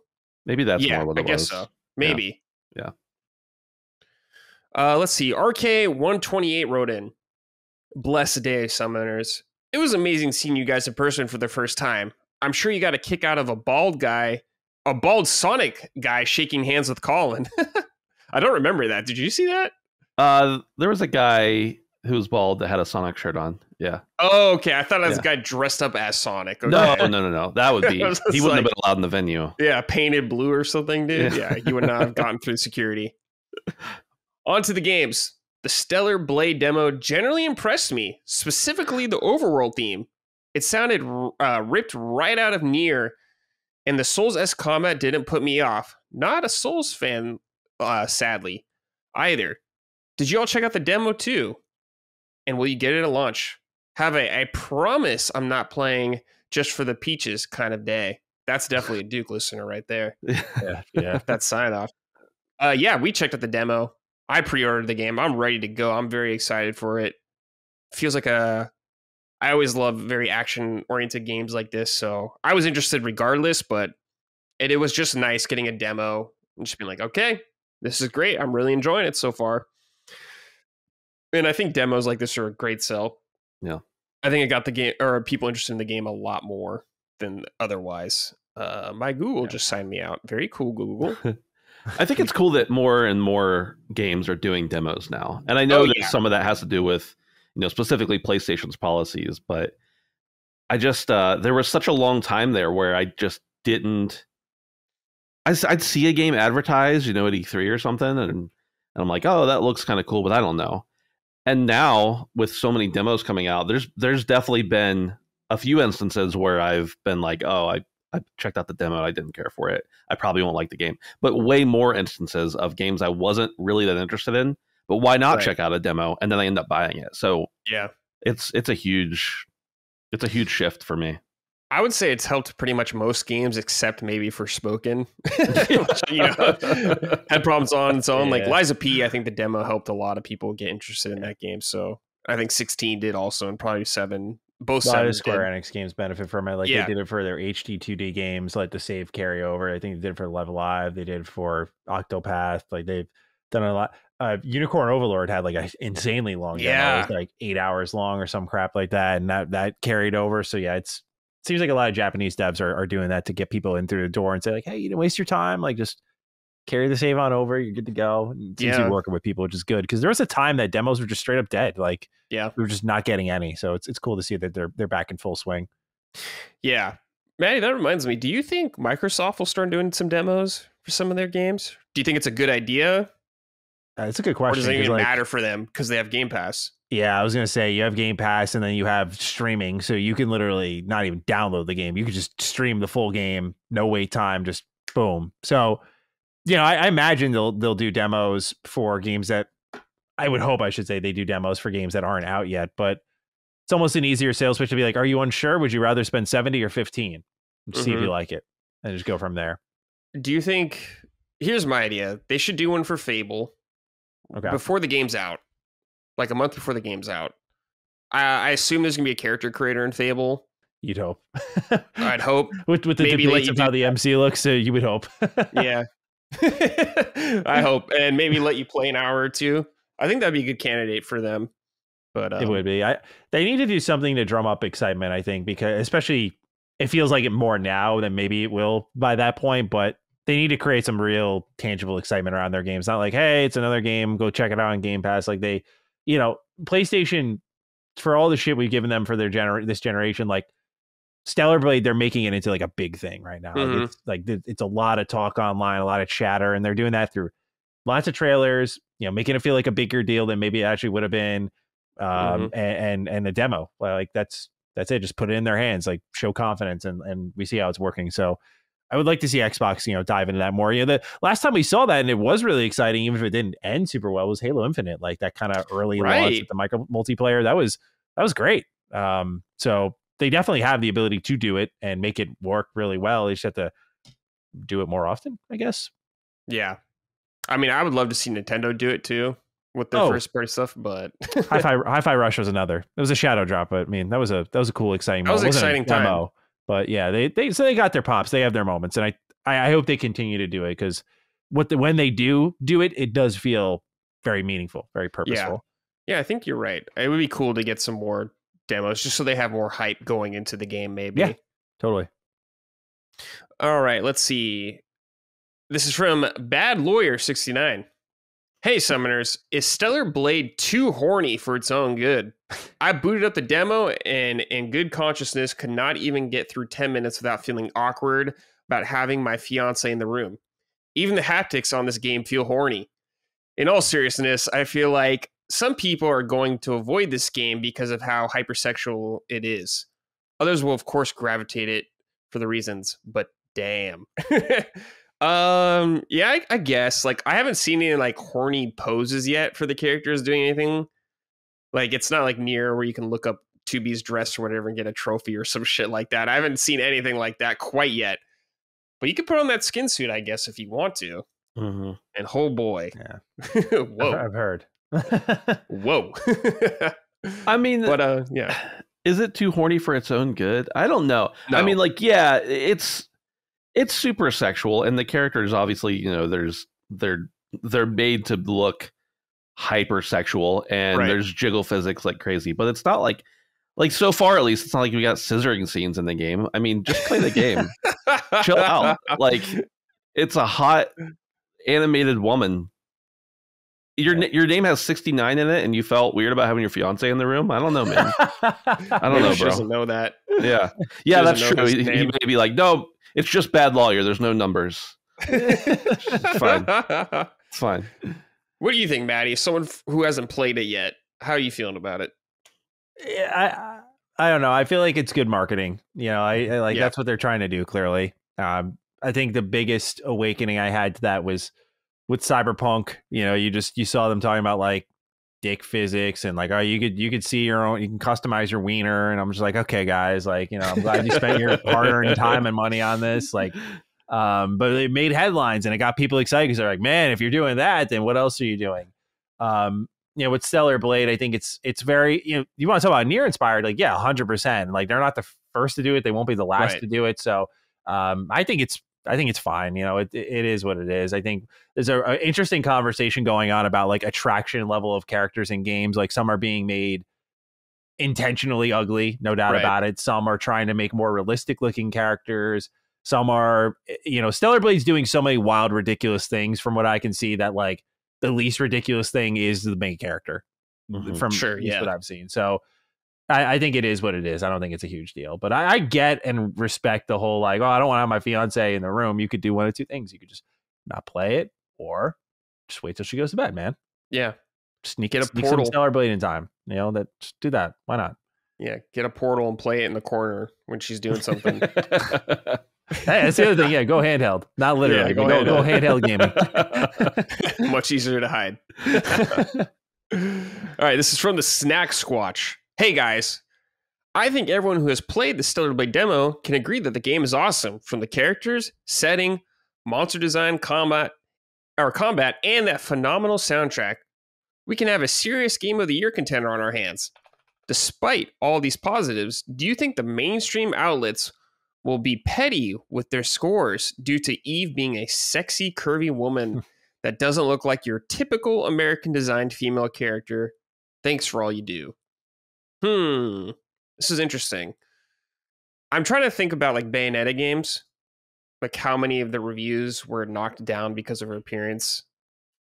And I think Bayonetta probably was a very celebrated game critically.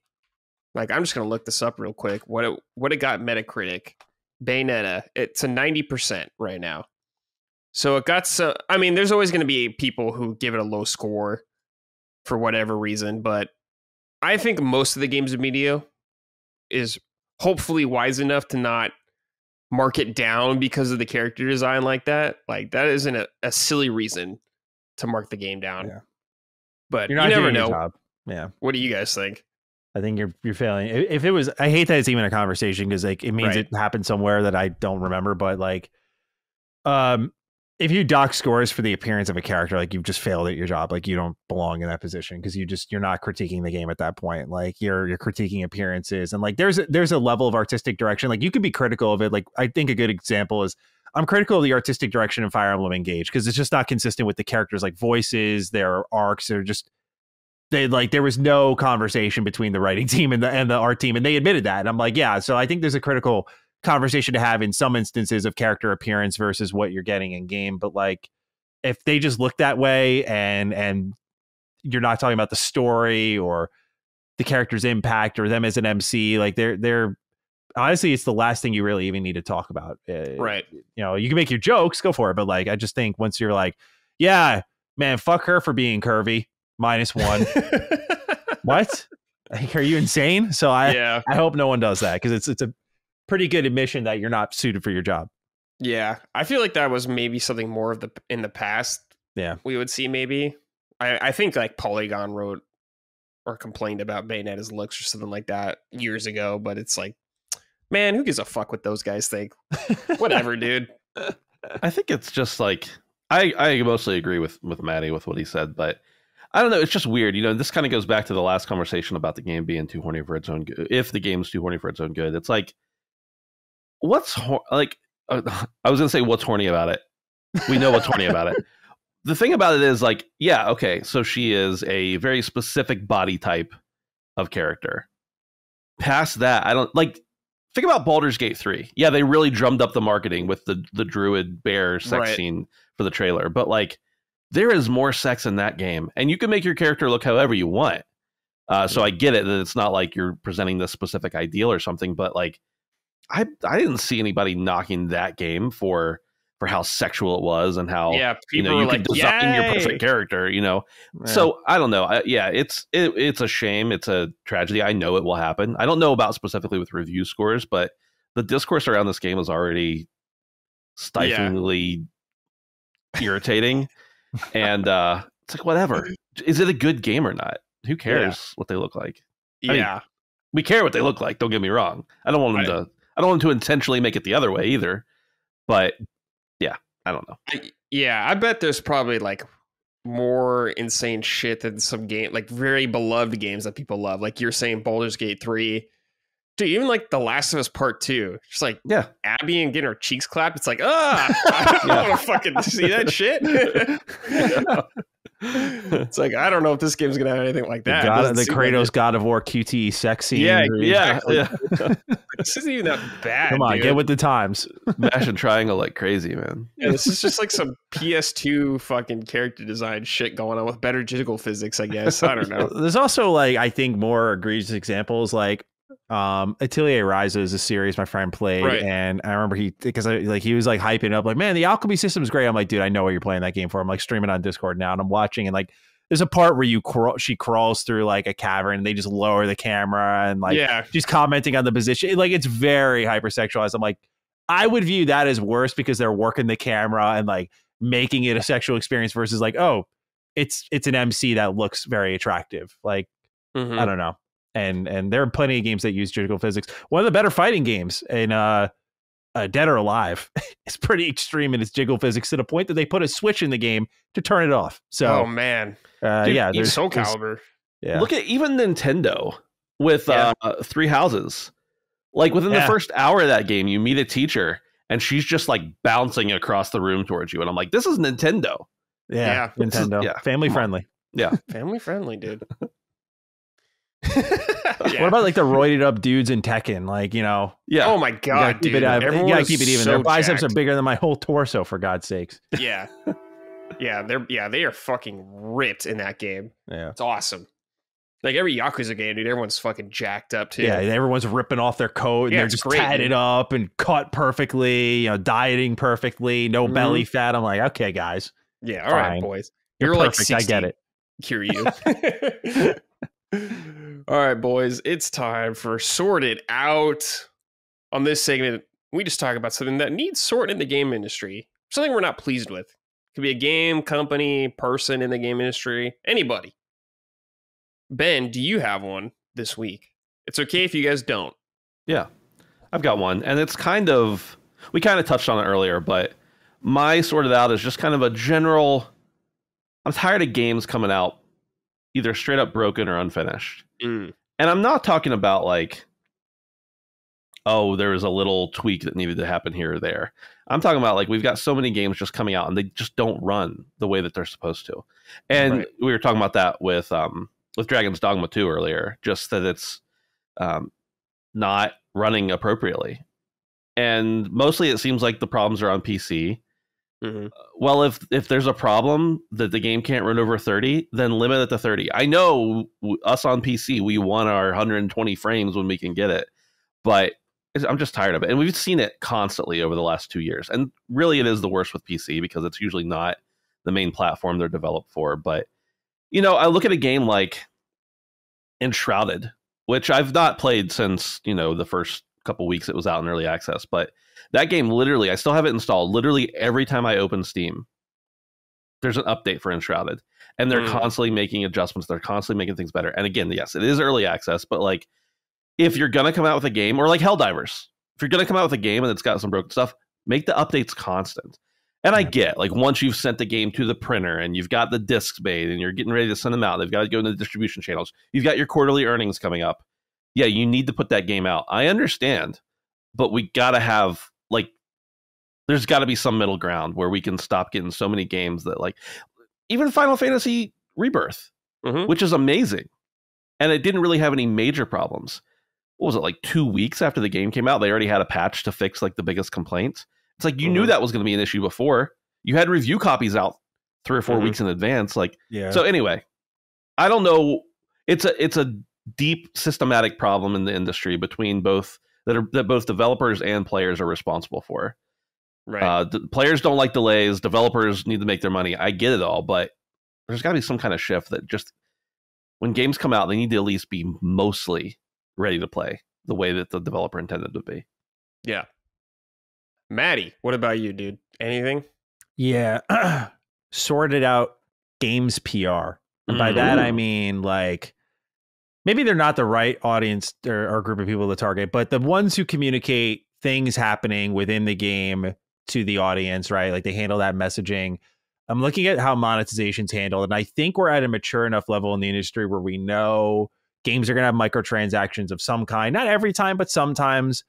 And I think we're still on like the one hand behind the back kind of approach to things. I'm not really one who's going to freak out about Capcom's monetization in Dragons Dogma 2, but it does highlight something, which is like, these microtransactions are getting snuck in, and that it's on content creators and reviewers to ask more questions. Apparently, from what I saw in Fighting Cowboys video, reviewers should have been aware that microtransactions were going in, and it should have been documented by reviewers. Even they had a list of like what they're pricing things as, what they're selling. And I think most of us as hardcore gamers will look at it and shrug our shoulders, but we're kind of at this point where we figured out like, okay, loot boxes suck. We like cosmetics or things that don't impede gameplay, and people are willing to pay for that. Season passes sometimes work, but I feel like we're still like a generation or two ago in our communication of them where it's still like, hey, here's not in the case of Dragons Dogma, like here's a review code and microtransactions are live after the review. Like it's making creators and reviewers look really foolish, and they get the blowback because they look like shills when they're not. They just don't know. And in the case of Dragons Dogma 2, it's a little less forgiving just because like it was apparently communicated. But even if it was, they're still not telling the consumer that. And I don't think we're at the point where, at least maybe I'm naive anymore, where someone hears that microtransactions and they'll be like, fuck it, I'm not supporting it. It's like about how egregious they are. I think most people see microtransactions like, okay, sure. But like, even I love Tekken 8. It's like arguably my favorite game of the year. And like they added a shop afterwards. And it's like, stop doing things that put you on the defensive. Like just let people know, yeah, we're going to monetize this game. It's a fucking online game. And we're going to need cosmetics and all these goodies to keep the servers up, to keep characters coming out, to keep continue supporting the game. Just communicate that. It shouldn't be this surprise. Like it's a business. People know it's a business. And I feel we're not operating quite like that on one end of the fence where we figured out certain monetization methods that work, but just not communicating them in advance for the consumer just to be aware. I don't think it scares, and again, I could be naive, I just don't think it scares people off as much as it once did. I don't think it's the gigantic red flag it always was. It's just like, I don't blame Ubisoft. They introduced time savers, and a lot of companies do that, but it's like, I think we have a right to know. And so I hope PR or whoever writes the newsletters, whoever puts it out, I'm not saying make a fucking trailer, like, here's the things you can buy, but just let us know. Let us know they're going to be there. That's it. Most people, I've seen people go cautiously, okay, like they're going to be microtransactions, but look at the rest of this game here. That's kind of what's happened with Dragon's Dogma. So, yeah, that's my sorted out. That's a good one. Mine is, this doesn't affect me, but I feel bad for people. So Dragon's Dogma 2 is on PlayStation, PC, and Xbox. A patch came out for PC and PlayStation at the same time. Xbox patch delayed. Wow. I don't know how many days it was. I don't even know if it's out yet, but it just was not released at the same time. And I've seen this kind of happen to games, mostly to Xbox, for whatever reason. It's just like, you're not treated the same, dude. It sucks, man. Like, Matty, you know all too well about this kind of thing. Like, I'd feel so bummed, dude, if I bought this on Xbox, you know, that was my only option or whatever. Like a lot of people's, and it's just like, damn, dude. Yeah. Second class citizen. Up in the foot constantly. Yeah. Even if it's out of their control, like it's just a bad look, right? Yeah, it's a bad look, man. It's just, it's just like, dude, how can you? It's so much harder to recommend that kind of stuff when there's just so many things like that. Just sucks, man, for those people. Because it's one thing if it's like first party and it's in their controllable, and it's like third party, like, hey, these are kind of the safe bets. Like this will be everywhere. It's like, no, we're still getting that late. Yeah, sucks. Yeah, I have a little bit of experience from the very indie game dev standpoint of submitting updates and stuff, and it's crazy because like Steam, you submit an update and they're like, cool, good to go, send it out. We don't care if it breaks your game, that's your fault. Like, so there's a little bit of too laissez-faire sometimes, but Xbox is definitely the one that takes a little while to get things going. I know that. Interesting. Yeah. Now, I'm not saying like in this case or any other specific cases that's, maybe people are just prioritizing Xbox less, but I know that Xbox tends to be the one that is, if you submit an update to all three stores at the same time, you're going to get approval from Xbox last. Wow. Maybe the sort out should just be to Xbox to like streamline that shit or something. Like, I don't know. Just to Xbox in general for everything. Just break it down to make it easier for people to submit at the same time. I don't know, dude. I'm not sure who's to blame for the problem. But there's probably blame to share, I'd say. Yeah. But yeah. Just let those people who buy the game have the same experience or as close to as possible. Yeah. Just feel bad for them. Yep. All right. This sorted out is from Nevitz. Sorted out Microsoft points. I swear, they keep changing the amount of points you earn every few months. I know it's good for them, but they are taking and not replacing it with anything. No new objectives or other ways to earn points. I'm getting sick of it. Matty, please tell me about this. What's happening? Yeah, so something we covered last week on Defining Duke. There was Microsoft Rewards, which was for all people want to have Microsoft overhaul their achievement system. I had defended it a little bit a couple of years ago, saying like, well, hey, they got this kind of cool ecosystem where you have Microsoft Rewards, Game Pass, and the achievement system, and they're all kind of working together where you're going to gain these points, and then you can spend that money on like a Game Pass subscription. You can get like Starbucks with it. You can just get like a debit card with it and just put points on your account and just pretty much earn money by playing these games. And over the last year, they've just gradually, like a death of 1,000 cuts, just taking away, like there are quests you can complete like daily, weekly, game specific, monthly. And people were like create guides like, here's how you get the most points this month. You'd have to use Bing. Like it was a challenge, but like people who are really into the ecosystem and were giving it their all would get rewarded for playing a lot of stuff on Game Pass, for playing a lot of stuff on Xbox, and for buying stuff on Xbox. They'd have challenges like, oh, like I got 6,000 points when I bought Halo Infinite, for example. Like they just, and you add up these points and you can cash them out or let them stack. I have like 15,000 points built up from just kind of dabbling over the course of time. But there was a time where it was way easier to rack up points, and they've just neutered the system completely. It's just not as rewarding. It's not as fun. Like the daily ones are like, play a game. They used to be like, play Psychonauts, get this achievement in Psychonauts, and it would like reward you fairly. Like it was way more interactive. Like you looked forward to it. Like I'm not going to act like I was a diehard getting in there every week, but it was cool when like a new day one Game Pass game was coming out and they're like, hey, hit a home run in MLB The Show 24 is what they would have probably done. Like, you know, and you get 50 points on top of like the other 50 you got for just playing the game. So you kind of just kept getting a little something back. And I understand they can't just over reward you, but and maybe they felt they were doing that, but I always warn people with Microsoft Rewards. I mean, I made this joke on Duke dozens of times, but I said, beware of evil villain Microsoft. I said, or evil villain Xbox. I said, like one day they're done being your friend. They're going to start taking stuff back. And I pointed to this rewards program as like one that might be the target. Like they don't want to give you free shit. Come on. Like it's a corporation.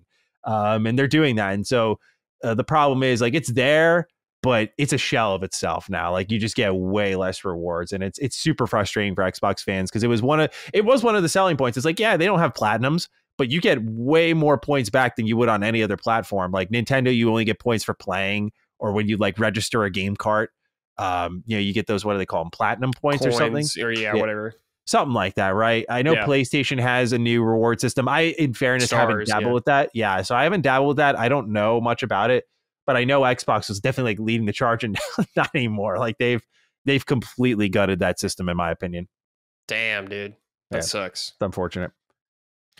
All right, this is from Josh Games. Hey guys, I have a sorted out submission. Sorted out superhero games. With series like Spider-Man and Batman Arkham, the audience has clearly spoken. What the people want are single-player superhero games, and that's played out both critically and commercially. Yet studios keep trying to chase the live service model with games like Avengers and Suicide Squad. The people have spoken. Maybe it's time the industry actually listen. Thanks in advance and keep on keeping on. Yeah, I haven't played Suicide Squad yet. I'll play it when it's like $30 maybe, or $20. I'm not paying more than that for that game, but I did play Avengers and it was fine, but the multiplayer part was the least interesting part of that whole game. And it sounds like Suicide Squad, I don't know. It's not letting the world on fire. Yeah, it's been really interesting to see how, because like the way you spoke about Avengers is how people are easing up on Avengers, because I think it's still a bad game. But yeah, there's been so much awful shit since then that it's like gradually people are like, yo, you weren't that bad, were you? Like at the end of the day, you weren't that bad. But it was kind of the beginning of the slip. Yeah. It's a scary time, man. I'm nervous about this from every company. Just everyone dipping their toes more into it. Some get burned, but some find success. I think people are down. He says here, you know, people want single player superhero games, and that is mostly true. I think that is the predominant, but we also haven't had a good multiplayer superhero game in a very long time. Right. So I would love a good multiplayer superhero game, because Avengers, not that bad. Suicide Squad, not that good.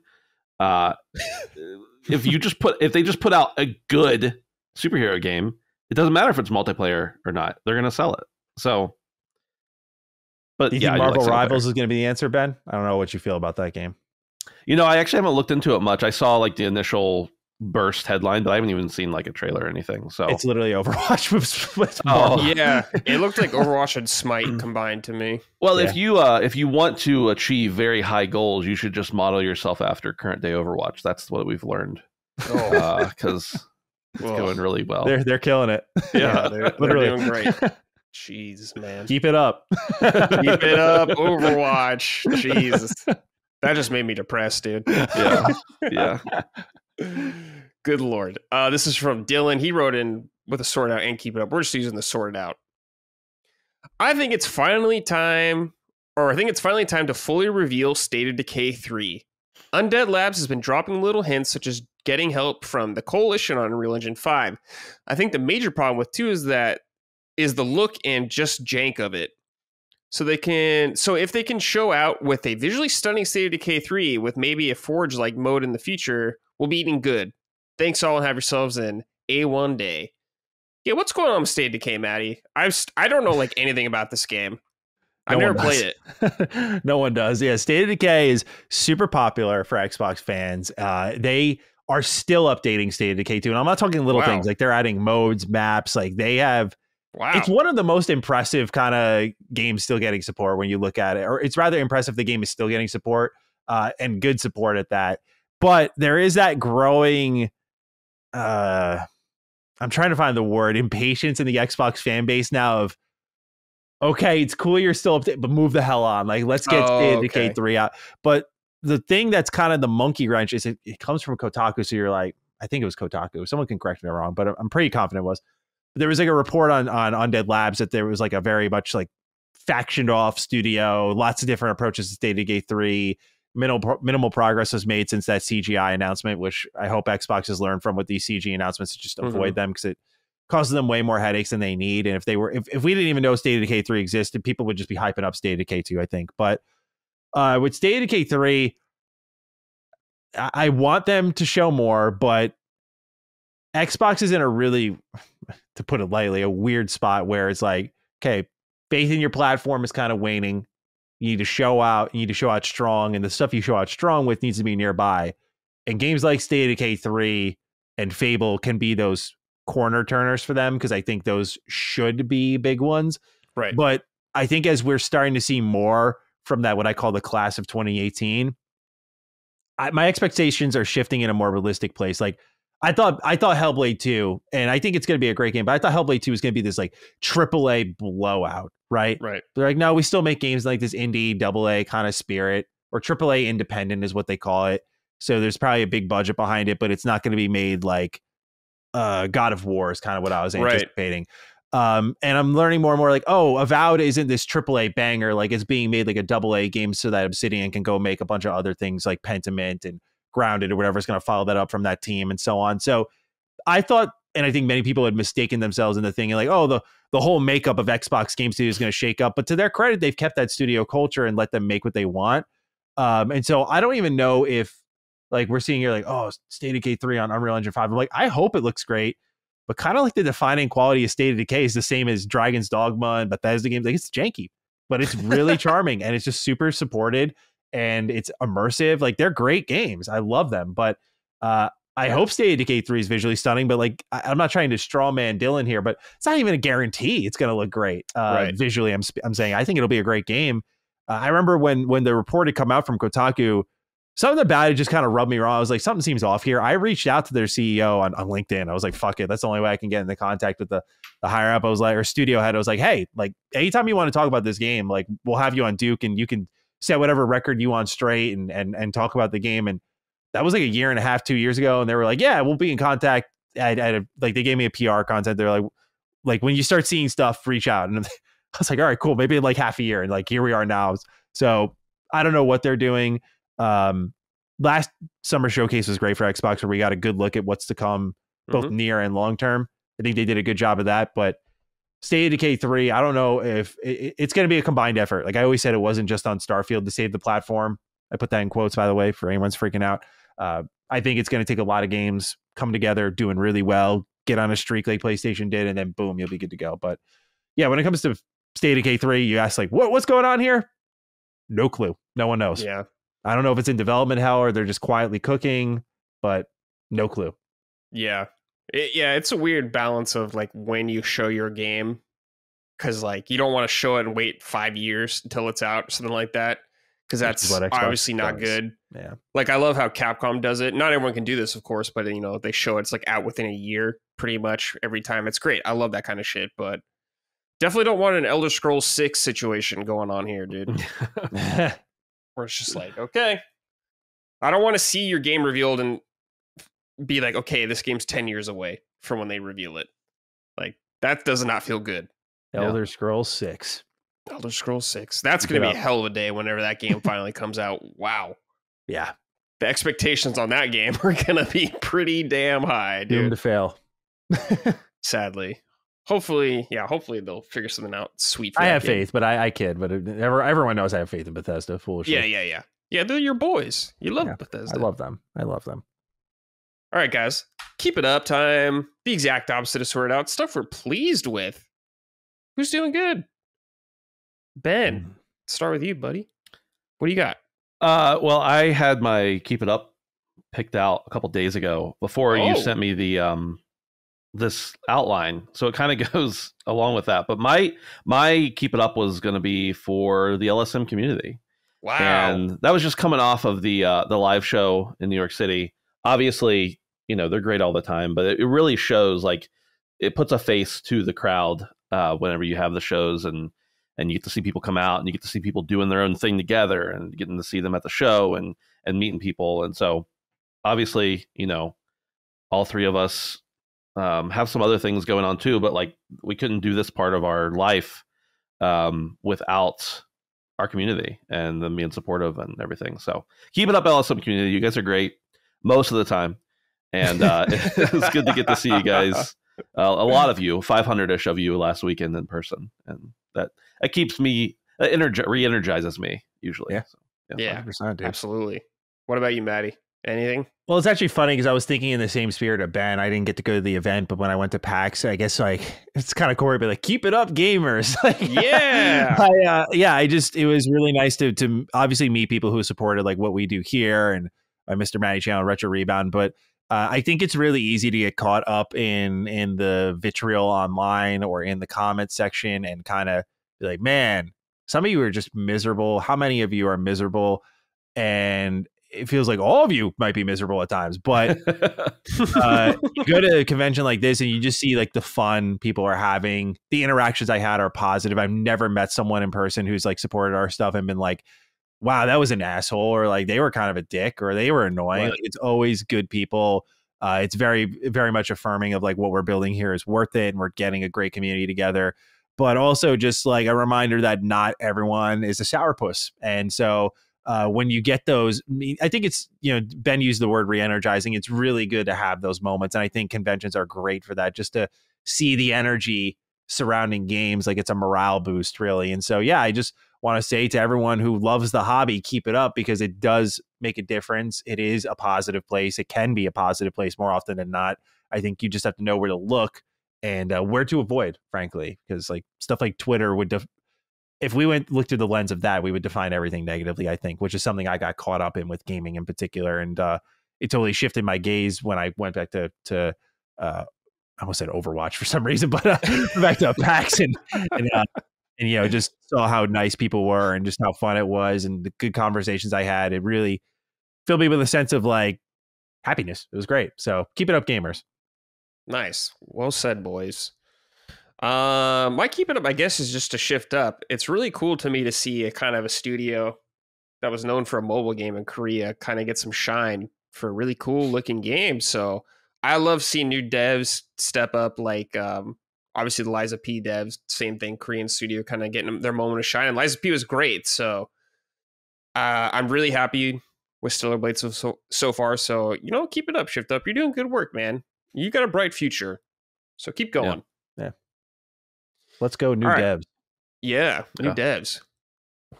Hopefully we'll put you in there, Matty, also, when your game comes out. All right, let's hope. Yeah, let's hope, dude. Imagine We all like, just fucking hate it. Yes. He makes the worst game at LSM. All right, we got some from the audience. This is from Chase H. Hello, Summoners. Keep it up, Ben. That live show was amazing. You did such a great job with the setup and everything that went into making that show such a great show. So much behind the scenes stuff goes into making those shows happen and shows that happen, and you killed it. Anyways, praise the Sun Summoners, and thanks for everything y'all do. Yeah, I have to echo that statement. Well done, Ben. That is a humongous amount of work. Even just scheduling all of our flights and hotels. Like, Ben does all of that shit. That's all a nightmare. So thank you, Ben, for doing that, because I'm happy I don't have to, because all that shit sucks. I appreciate it. Yeah, it's good to hear. It's, you know, it's easy to feel like people don't notice that kind of stuff. Sometimes even like within our own, and not that they need to, like it's not their focus, but it's nice to, thank you. Appreciate it. Yeah, all that stuff, that live show happens because of Ben. Ben is like the main force behind that. So he starts early, might I add. I wasn't there, but my man starts early and gets everything organized. He does. And that's important because we're all late all the time. So Ben's the only one on his shit in this company. Ben is one of the most reliable people I know. Yeah. He's like the dad of LSM. The thing that makes me so mad about that is that I literally missed a meeting today by about 20 minutes. I know it happens, but like it doesn't happen to me, you know? Oh.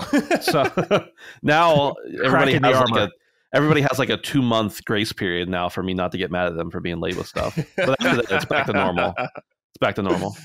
Yeah. All right. This is from Sean Mason. Hey, Summoners. I would keep it up for everyone at LSM. Ben, your work behind the scenes does not go unnoticed. You absolutely worked your tail off this past weekend. Brad, it was a pleasure to meet you in person. You did an amazing job as a judge. Matty, your coverage of PAX was outstanding. I really enjoyed hearing you had a good time. To everyone involved with LSM, thank you. Best, Sean M. Look at these like feel-good comments coming in from our audience, man. Yeah. That is nice. Thank you, everybody. We greatly appreciate that. This is from Gothic Hello Kitty. What the stellar dump truck is up? Dump truck is up. You dastardly dogmatic dukes, spiritually sussy summoners, and magnanimously monstrous mares. Whoa. Writing to say keep it up to Korean devs. I'm a PC-only player, so I'm bothered by Stellar Blade being a PS5 only exclusive for now, but I like seeing Korean devs branch out of developing MMOs. I hope to see more of what South Korea can offer in the industry, and maybe KRPGs will become a common term in the near future. Cheers. Yeah, that's sick.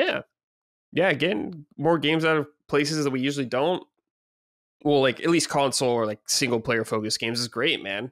I love seeing all what these devs got. They got chops, man. So it's great to see them get their games out there. And especially Stellar Blade and Liza P got a lot of attention. So it's awesome. Yeah. Love that. Super good point about branching out of MMOs. I never considered that, but it was a very like much a hot spot for MMOs, and they've branched out to make single player stuff that's really good. So yeah, definitely got me pumped for Stellar Blade, boys. That's for sure. Hell yeah. Oh, about a month away. About a little less. This is from Quinn. Hey, Summoners, got to issue a big time keep it up to the sound designers at Square Enix. Over the past few years, I've been blessed enough to build a pretty amazing gaming/home theater room hybrid in my basement, complete with a 7.2.4 Dolby Atmos system and, I don't know how you say this, Klipsch speakers? Klipsch. Final Fantasy VII Rebirth has been the best gaming experience I've had so far with from a sound standpoint. The use of surround and overhead channels is incredible. Hearing the Shinra chopper overhead, the ambient conversation shifting to the rear channels when running past NPCs, the perfect musical score, all just absolutely top notch. Wondering if any of you guys have a system that takes advantage of the superb sound mixing in the game, or if there's any other games that come to mind that really maximize the capabilities of modern audio. Loving the show, Quinn. You boys got surround sound or anything nice like that? No, I have kids instead. Yeah. Surround you don't get sound. No, I used to have surround sound, but it wasn't a great system or anything. But yeah, it's just not it's not one of those things that rises to the top of the budget these days for me. Yeah. I've just been so into headphones. I've been using headphones for a long time now. That's just like how I like to play. I don't want to hear like it just minimizes the noise around me. Yeah. Like, stuff going on. It's just nice. It feels more intimate and all that stuff. I agree. But it matters more to me than like the little details, like just being able to kind of isolate the sound. Instead. Yeah, totally. Like, I'm sure your sound system is probably amazing, and I bet it's awesome. But just from where I'm at, headphones are the way to go for me for right now. Yeah. But one day I would like a killer surround sound. I think Dustin has a nice one, doesn't he, Ben? It's decent. Yeah. Yeah, it's pretty nice. Okay, sick. All right, it's from Eric. What's up, Salmon Signs? Thought this might be a good one for you, for the MMO boys. I like to give a keep it up to Jagex. More importantly, the old school RuneScape team. This 20-plus-year-old MMO's almost entirely community run, meaning nothing makes into the game without being voted in by the community first. Thanks to this and highly passionate devs behind dev team with a deep love for the game, there has been a boom of new challenging content in the past few years that constantly pushes the boundaries of this once simple game, adding things like new areas, raids, and even new skills coming this year, next year. Really? Some of the endgame PVM. I don't know if you meant PvP or if PVM is something from that game specifically. I have no idea. M isn't anywhere close to P or E on the keyboard. I guess it's something specific to the game then. And this game has been some of the most engaging and satisfying gaming I've done in recent years by far. Thanks for all you boys do and keep slapping that fish. All right, we'll keep slapping that fish. It's better than the chicken. Yeah. Have you guys played old school RuneScape? I've never played it. Did I play it? Matty. Your face when I asked that. Yeah. Oh, boy. PVM is PV Monsters, by the way. I checked it out. Okay. Yeah. Oh my God. Yeah. I mean, before it was called old school RuneScape, I played RuneScape. So damn. That was, so it's actually funny because that was like a point in my life where I missed so many games coming out because of RuneScape that I think that's why I was able to open up Retro Rebound, is because I missed so much that I was like, oh, I have this whole window of my life to just explore now and then some. But yeah, I played RuneScape for like 6 years straight. Like I just ignored everything, man. This game is so good. I love RuneScape. Yeah. It's cool to hear that they're adding so much content, and new skill is actually like a huge deal. Like I don't remember the last time they did that. I haven't paid attention to any of the updates, but people can actually find, not to self-plug here, but like people can find on my Mr. Matty channel. I made a RuneScape video in like 2017. I went back, like community there is awesome. Like I remember I was doing like a wood cutting pure, and some dude just showed up, was like, here's 1,000,000 gold. Have fun. Like community is, by the way, as a kid, like that was the dream. I used to buy fake gold online that like someone would sign into my account and go like farm it for me. And like, that's how I did it. Cause I would just never had the confidence to get that, like in the patience to get that much money. But this community is great. And I haven't played in a while, but I stay away for self-preservation because I love this game. Now with combine that with nostalgia now, it would have me in its death grip, especially because I want to try Final Fantasy 14. Like that's gotta be the next MMO I get into. So I want to give RuneScape another rip again, but I just, it's so good though. This is a great, keep it up. I would love to play. I need to play that game at least one time. I need to try it just because I know so many people love it. Music it looks charming. Yeah. So the music and art style go a long way. Like I couldn't tell you a thing about the story of the quest. Like it's just the memories baked into it. It's something you just literally, I think most people playing it nowadays grew up with it, or didn't know any better, where they didn't experience the other free games that are available on like your phones and stuff. But yeah, RuneScape's like ability to stay relevant is crazy. Like they're on RuneScape Mobile. They did RuneScape. I don't know what it's called now, but I remember it was called RuneScape 3, which is like a new version of it. So yeah, they got a lot going on over there at Jagex. It's really impressive that they've just kept it rolling. Yeah. How you look fondly back at RuneScape is how I look back at Final Fantasy 11. I'm like, man, I just love that game.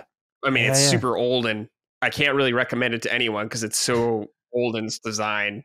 It doesn't hold up in a lot of ways, but I just like a lovely soft spot for that game. I just love that game. Has combat that's like a slower version of 12s, right? Do I remember that? Oh my God, yeah. Oh yeah. Yeah. Okay. You like? I want to try it just out of curiosity. Yeah. It's still available. You remember we talked about this? You can still play it? I play usually like once a year at least. Wow, awesome. Because I'm going through the story content of the games. That's like the reason I was playing. But yeah, it's old. It sure is old. All right, Ben, you're still playing Final Fantasy 7 Rebirth. I have finished it. Matty has finished it. You're still going through it. Let's get your impressions, man. Tell me, how's your time been with it? Amazing. Absolutely amazing. Now, I'm probably like 65 hours into it. I'm in chapter 10 because I'm doing everything as it comes. And every time, so, I talked about the Stellar Blade demo. I talked about playing Dragons Dogma.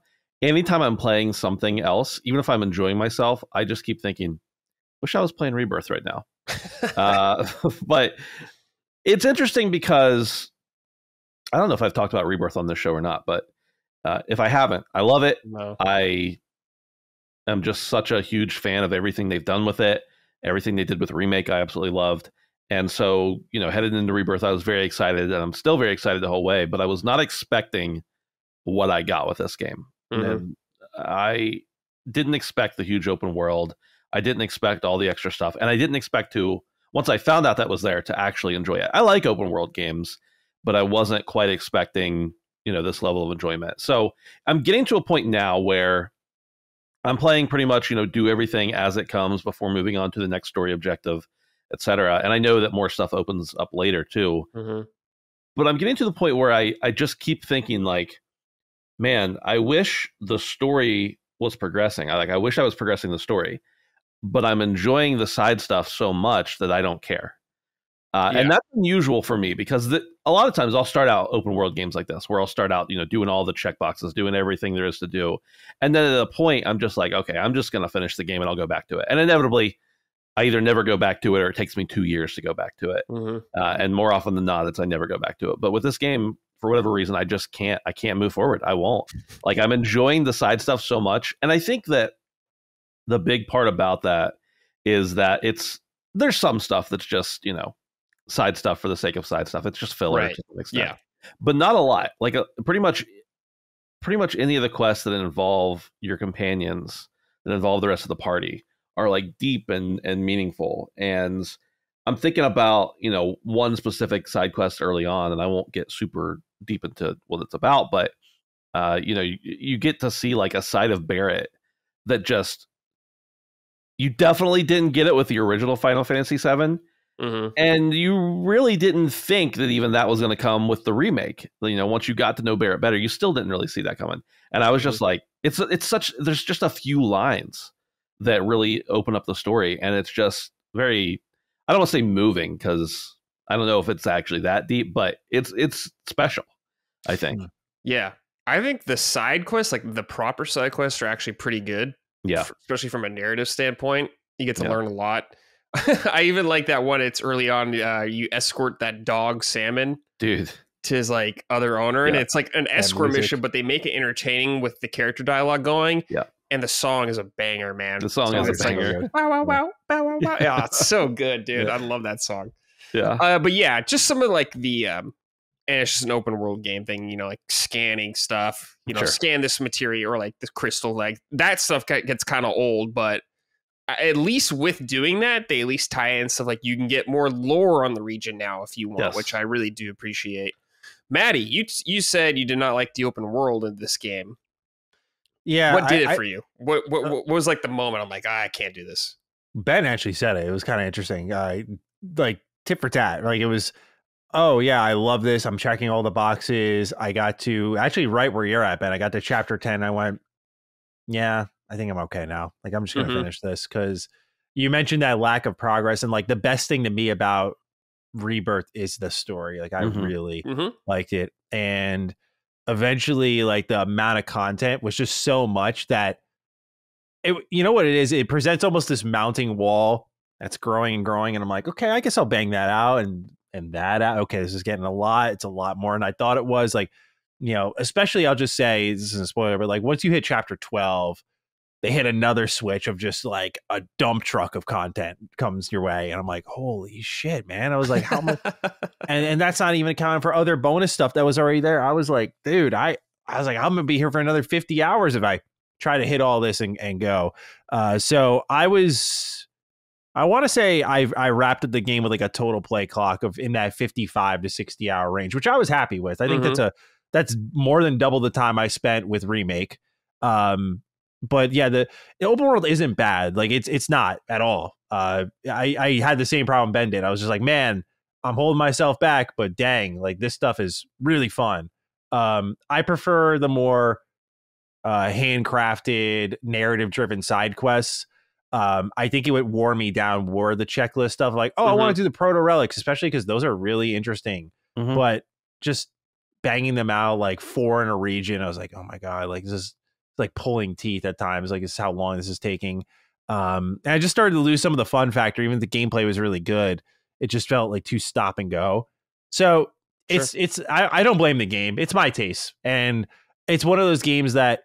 Again, like Ben, I was like, I'll go back one of these days. And that's what I did with Remake. I did end up going back and just banging out the side content, those bonus fights. And with Rebirth, I mean, it's impressive how much they've packed into this game in such a short development timeline compared to like how games are usually made in this 5 to 6 year range. They did all of this in 4. Like, it's incredible. It's just how much is here. And so part of me is like, man, what's the rush? Like, in that, like, I could just finish the story and come back and just appreciate it again, because Remake I walked away from, I was like, that was a masterpiece. But as the years went on, I came back again and again for like intermission and then wrapping up the Remake content. Like, I just loved it more and more. And I'm like, I'm going to do the same thing with Rebirth. Like, I loved it. It's great for what it is. They're doing something bold here. And I'm going to go back. I'm going to probably play whatever intermission style expansion they inevitably do. And then I'm going to go back again and I'm going to hit up that other Rebirth content I'm missing. And by that point, maybe whatever re-game they're making for the 3rd entry is announced. And like, that'd be cool. So, I'm happy with where I left it, but yeah, I was definitely a little tired of the open world come chapter 10.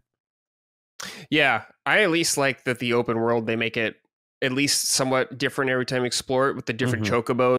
They have like different abilities, which is cool. Yeah. And you get the buggy, which I loved. I loved seeing that, so that was awesome. The cool thing about a lot of the side quests is they have good payoffs. Yeah. Particularly Proto Relic. I was like, yes, this is my kind of shit. So, Matty, you're in for some good stuff down the line. I can't wait for you guys. I can't wait for you to finish, Ben. Yeah. See what you think about the game. Because, I loved the game. I was so happy with it, dude. It's Did you do all the side or are you doing all pretty the much side all content? of it, yeah.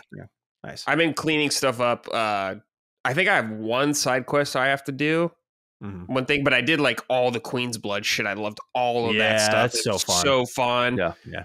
I did like everything the game threw at me, just because like I love Final Fantasy VII, so it's been like, it's like a theme park for me, just playing the game. It's just fucking love it. A theme park with an actual theme park in it. Yeah, it's just so good.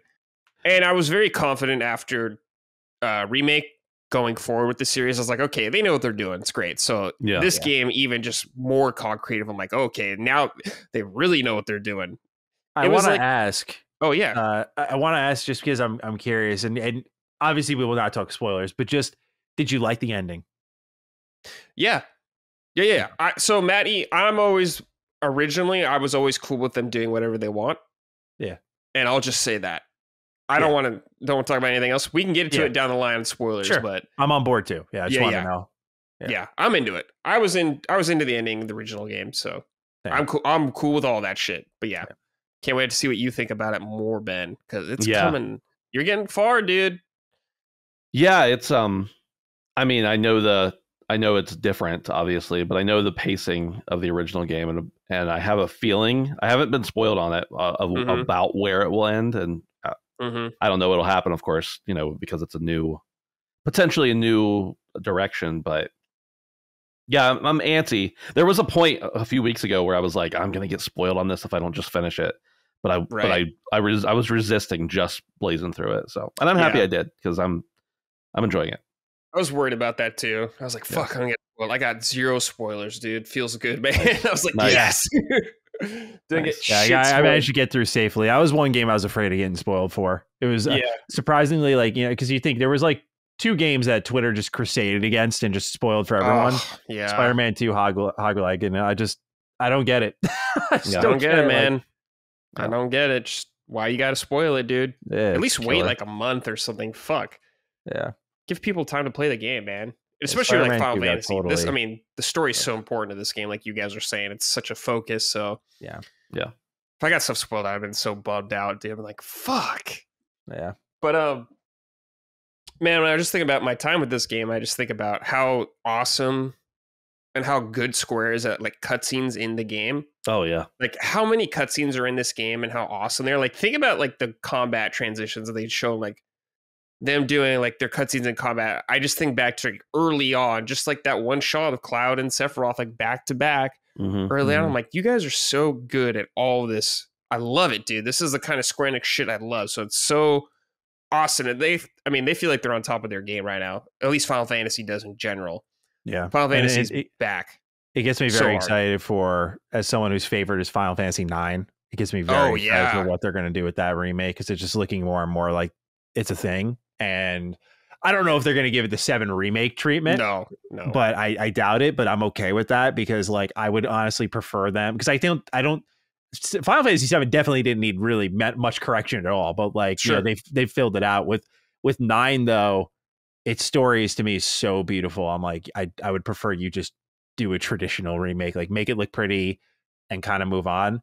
And so I hope that's what they do, but it has me very excited because they just get it right now with Final Fantasy and their JRPGs. Like for me, it goes beyond just Final Fantasy. I'm like, oh, you get it with Octopath. Like you guys get it. Like you understand, you have a feel for this right now. So I'm just hoping that they continue to keep that ball rolling with the 9 remake, because I will be all over that shit. Yeah. 9 was my second favorite, so I'm like getting fed so good right now. I'm just like 7 was my favorite. I got that. 9's next probably, and it's like hell yeah. And I agree with you, Matt. I think it'll be much more similar to the original game. I think it'll just be one game, probably some better graphics, but I can't see them updating it like too crazy. I don't think a Final Fantasy game's ever going to get 3-game treatment again. Probably, yeah.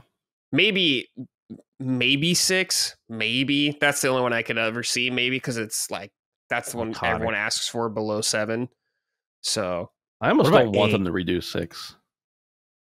I'm very open to them redoing 6. If they redo 6, I don't want like Hogue and Colin were saying that they just want like 2D HD or whatever, and I was like, no, I don't want that. I want them going all out like they did with 7, like insanely high budget game. That's what I want, because like I mean, 6 Pixel remastered already is very good.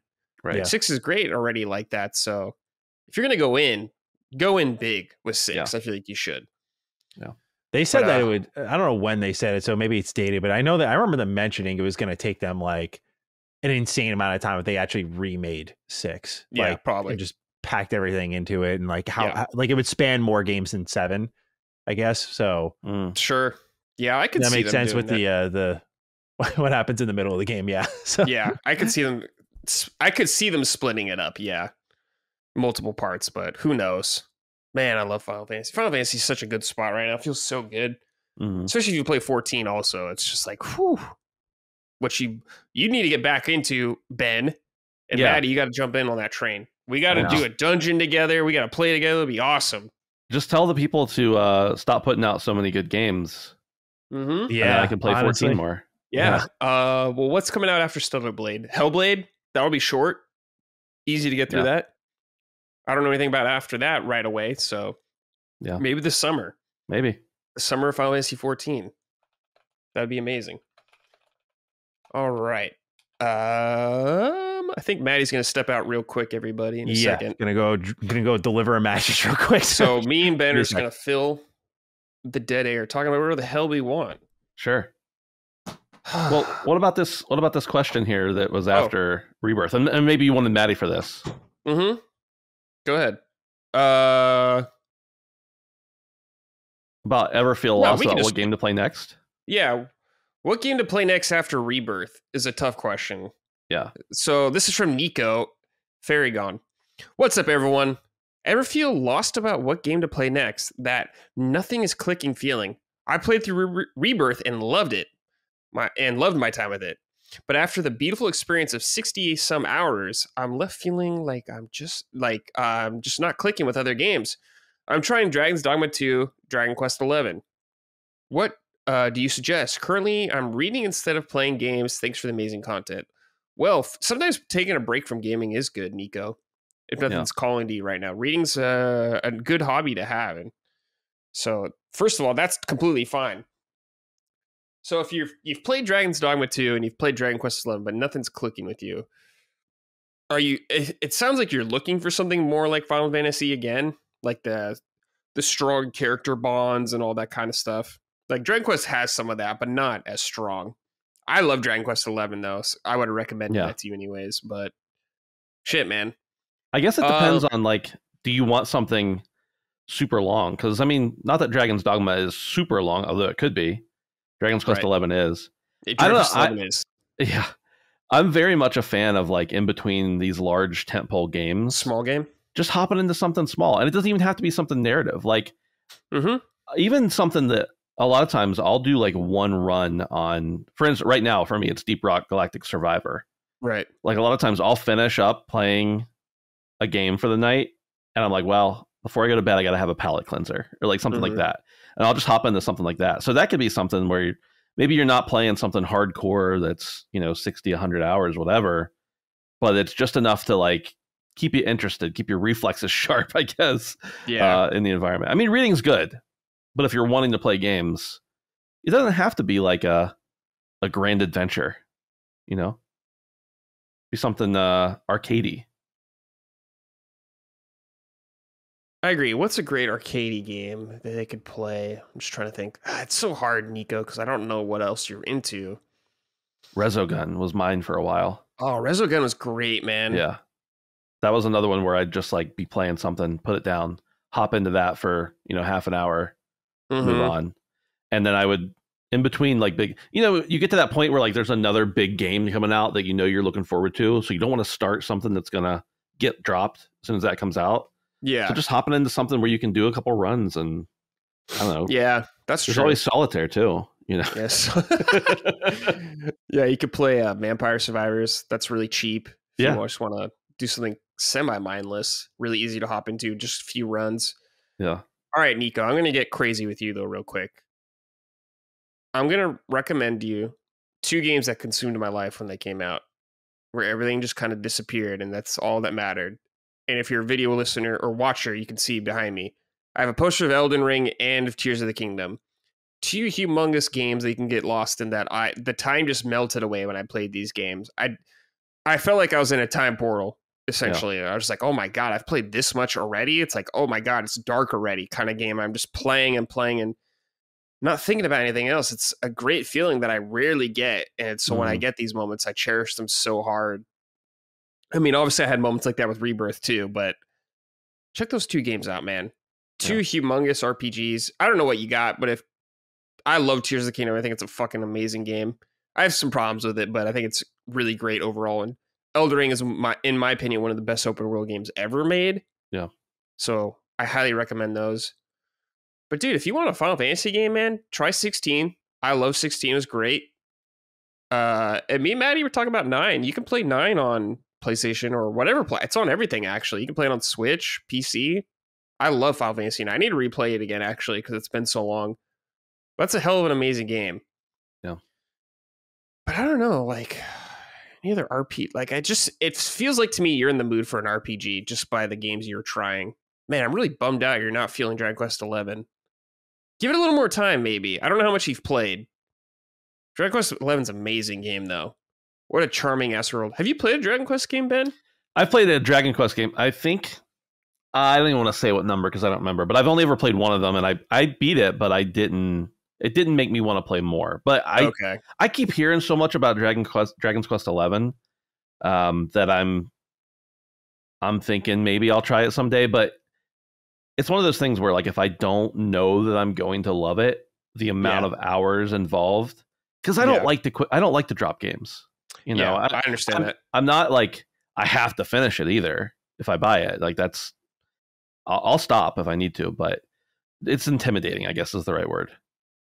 Intimidating. Yeah, it's a long game, but it was one of those games, Ben, when I was playing, I wasn't even thinking about that. I was just so in for the adventure, man. It has such a good sense of like that whimsical adventure that I love. Yeah. Oh, also you can play Persona 5 Royal if you want a humongous game with great characters. Yeah. You can play that. Matty, we're answering this guy's question. He played Rebirth, he loved it, but he can't find anything that's filling the void for him. Yeah. That feeling. He tried Dragons Dogma 2 and Dragon Quest 11, but they weren't doing it for him. Yeah, it's funny you say that because like that last game I had that was Persona 5 Royal, and I just say like ride out whatever else that game that gave you such like a strong feeling. Like just keep going. Like I just went back to Persona 5 Royal because like you just do every other game you try to service. Like you actually might like Dragon Quest or Dragon's Dogma. But just go back to Rebirth. There's 60 hours. Sounds like you got more time. That you got more. You got more stuff to do if you've played 60 hours. Just play it a little more. Yeah, but, and then you'll get kind of not sick of it, but you'll be like, all right, I've got my fill. And then you'll feel listen to your content. body, Nico. You'll feel content. Yeah, I do like that. Yeah, just give it more until there's none left. All right, Matty, let's talk about the Star Wars Battlefront Classic Collection. Oh boy. Yeah. Oh, this had a disastrous launch, I would say. Maybe that's an understatement for this game. Yeah. Tell me about it. Yeah, I feel bad because I feel like anytime I'm on this show, I'm like, hey, Brad, like I'm just going to blast this new game, all right? And just step aside, everyone. This is justified. Yeah, so first off, I appreciate you like reorienting the show a little bit while I had to step away. No, it's all good. Matty, what were you doing with that mattress? I got to know. So we're donating it just because we're getting a new one. Yeah, that's fair. Oh, yeah. I was hoping for a much more exciting answer. But. No, it's just we're donating. It's a whole process, but yeah, we're donating, and so I just had to help load it into a truck. But yeah, Battlefront Classic Collection is like obviously a slam dunk, right? Like we're talking about two of the most iconic Star Wars games ever made. Put them in a box, ship it. Like you've won. This is hitting the lottery, basically, right? Like there's nostalgic factor, the Star Wars branding. Like this is gonna sell like hotcakes.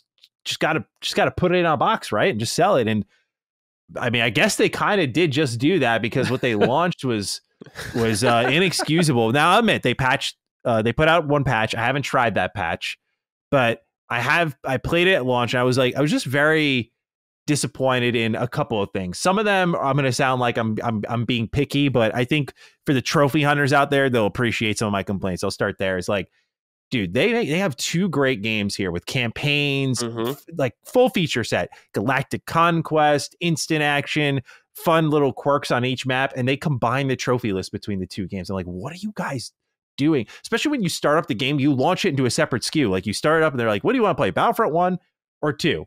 And then you fire it up and there's no going back. So I'm like, there are two separate products here, but nonetheless, and also I think it would have benefited them just to sell them a la carte. Like here's Battlefront 1, here's Battlefront 2. Pick the one that you want and they'll just sell on their own. So you could make trophy lists for them. But yeah, there are things like when you get like 5 kills, you get this thing called like energy regen. Like they have trophies attached to that, not like, oh, hey, you won Galactic Conquest with the Empire. You won Galactic Conquest with the Republic. There's no like unique progression-based achievements and trophies. It's extremely disappointing. It's an easy platinum and I'm going to go get it. But like, it's just, it's super disappointing, man. Like they could have done so much more there. And I think that's kind of the moral of the story is like, cleaning it up is one thing, but like making the game 40 gigabytes bigger than it had to be is another. Bringing in the DLC is cool. Stealing from modders is another thing. Right. That's the problem is they were disingenuous. They like had the mods in the trailer and they're like, no, we didn't do that. And then the modders came out and they're like, oh, we just data mined the game. They took our mods. So, I mean, in Aspire, I used to root for, but like, I feel like they've just lost themselves since the KOTOR remake, truly like fallen to the dark side. Nice. There was an audio bug that like I immediately knew something was wrong with the game when I reviewed it. I fired it up and Battlefront 1, for those who don't remember, has this like, I think iconic loading screen where it's like boom, boom, boom, boom. Boom, boom, boom, boom, and like the map expands each time and then like it loads into the match and the sound was just different. It was like boop boop boop boop boop boop boop boop. I'm like, what fucking sorcery is this? How'd you guys do this? Like, how'd you destroy this part of the game too? Yeah. The online is better on Battlefront 2, but in Battlefront 1 it's a catastrophe. Like it doesn't work from when I played it. Like the ping is awful, hit registration's awful, everyone's lagging all over the place. Camera freaks the hell out in Battlefront 2 whenever you die online. Like it's just got what I've said here. None of these probably sound like deal breakers to anyone, but combined, you just go and look at it and think to yourself, well, man, this is a really great game. And it's just launched with a myriad of little problems that combine to something kind of frustrating. Is it still Battlefront and fun? Absolutely. Is the single player part functional enough? I guess, but they took out the cutscenes in Battlefront 2's campaign. Wait, what? Why? What? Yeah. Don't know. Wish I knew. It makes no sense. The most I can say they did that was surprising is like, so during Battlefront 2's campaign, like they'll have clips of the movies show up Yeah. And when I just did a retro rebound video for it a couple weeks ago. When I put it on my Series X, the movie clips are like 480p, very brief, you know, like Coyote Mundi on Megiddo and just fighting off some droids, and that was it. And you couldn't really see what was going on, even with the back compat up-resing and all that stuff. But like now, it seems like they took clips from like the Blu-ray movie, so you actually see it better. So I'm like, okay, that's cool. But yeah, like the cutscenes are missing. Again, I don't know if they've patched this in yet, but it's more like a buyer beware for anyone who sees it and goes like, oh, that's an easy purchase for me. Like, it should be an easy purchase. It really should be. I don't blame anyone for thinking that, but seriously, Battlefront Classic Collection is like a big miss. It's really disappointing in that regard. I'll still go get the platinum trophy though. So yeah, because you guys, it's a special place in your heart. It sounds like so. You love that game. I distinctly remember when that game got introduced to me, and like it's especially cool because it's so many games are about like the particular hero character. It's like, oh, cool, I just get to be a soldier in these battles you hear so much about in the movies. So that was a big selling point for me as a kid, and I loved it. Well, I remember when this came out, it like had 3 servers. Yes. Period. Yeah, when I started playing, because I played it the weekend after it had come out, so it came out on like a Friday, and I played it on I think I actually played it on a Sunday night. But yeah, when I fired it up, Brad, like the servers were there. There was a decent amount, but to see what the list was and think, wow, this was only 3. Apparently, that was a bug too. Like they were there, but they just weren't visible. And I'm like, I'm assuming you guys knew about this. Like this should priority 1. And the other disappointing part, and I said it in my video, was I was like, man, how the fuck are reviewers putting out content for this game before testing multiplayer and Battlefront? Like, look, I agree. Like I was completely about the PvE experience, but PvP in Battlefront is a huge deal. Like I think it was 2020 or 2021. They added PvP back to Battlefront 1 in like a random update. And it activated the servers and everything, and it was great. And people were like coming back in a massive way. And so multiplayer matters. Obviously, if that wasn't the case, you just look at the EA DICE Battlefront games, and reviewers like pushed out their content with this PvE stuff. I'm like, okay, I can understand you thinking like, well, this is probably a safe bet, but like, that's the worst mistake you can make. Is like, well, I'm sure it'll be fine. It's like you got to make sure, and just. Like you being an extra day late shouldn't matter that much, just to see if the multiplayer works. And now look how bad it is. And I see people like retitling their videos and shit. I'm like, dude, some people really got caught with their pants down with this game. It's bad because it was not covered in a good way. Yeah, I mean, to me, the selling point would have been for online play. Yeah, like that's the big selling point to me for this game is like playing this game that was awesome. It had online back then, but like. Now in 2024 or whatever, it's like, and you fuck that up. Yeah. It's like, that would prevent me from buying the game immediately. 100%. Like if I was super into Battlefront, like I think it's cool. It's awesome. But like, I don't ever want to buy it now. Especially you're telling me it's still like the first game is still really bad online. Just like, dude, what are you guys doing, man? Yeah. How are you fucking this up? Yeah. The worst part really is Battlefront 1. Like it just got done dirty on the trophy list. Like most of the trophies are for Battlefront 2. And I say it as someone who likes Battlefront 2 more, but Battlefront 1 in many ways is a better game as far as I'm concerned. But even if like, again, it's just such a missed opportunity.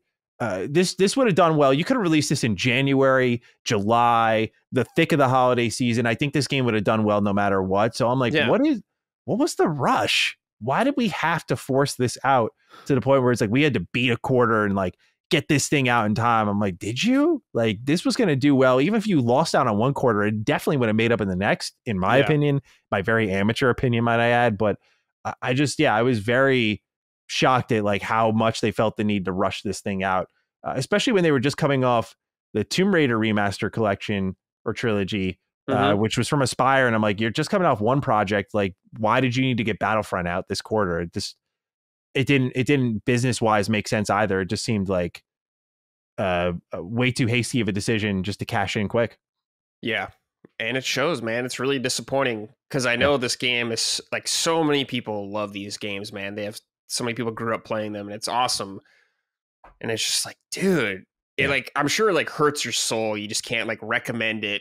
You can't just be like, hey, it's great, man. It's awesome. Well, the one good thing that came out of it is I've always been an advocate that people still care about Star Wars. Like, I don't think it's as hated and as much of a piece of shit as people make it out to be. And while you look at it and go like, see, look, Star Wars is bad. It's the 9th worst reviewed game ever on Steam. I'm like, people care enough to get it that low and put that many reviews in mass. So I'm like, Star Wars has a place and it matters, and people get very mad when it sucks. Yeah. So there's this level of care, and that shows that you should probably try to do it right. You should probably take your time with it, because the audience will pay back in kind, no doubt about it. Yeah, I mean, look at the Jedi series, dude. Yeah, people love those games. They're great games, so it makes sense. Like, if you just make a good Star Wars game, people are into it. Like, people love like the old Dark Forces games and stuff like that. Yeah, people love TIE Fighter. It's just like, man, if you treat Star Wars right, people will show up, dude. KOTOR, yeah, people love KOTOR. Man, I feel bad for you, Matty. You're getting fucked over on these Star Wars games, dude. It sucks ass. It's a little painful, I'll admit.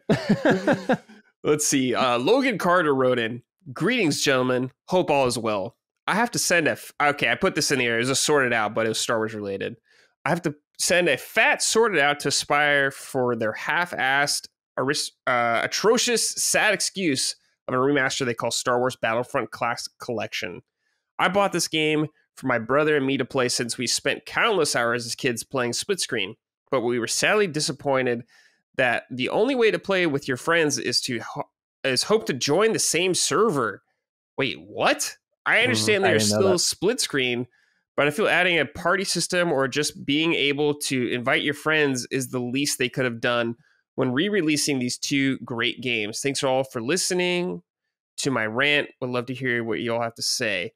I had no idea that was a thing either. You can't like party up with your friends or join them. No, that's actually funny. I never thought of that, but yeah, that's a really good point, because it's something that they could have stapled on. Like, I'm usually pro keep it as it is. Like, don't if it's not broken, don't fix it. And I would understand that philosophy for Battlefront. Perhaps not the best phrase to use for the game. It was totally broken and they need to fix it now. But I wasn't aware that there was missing split screen. That's very disappointing. No, I think if you're trying to play online or something. Oh, yeah. He said the there's lacking still party split system. Screen.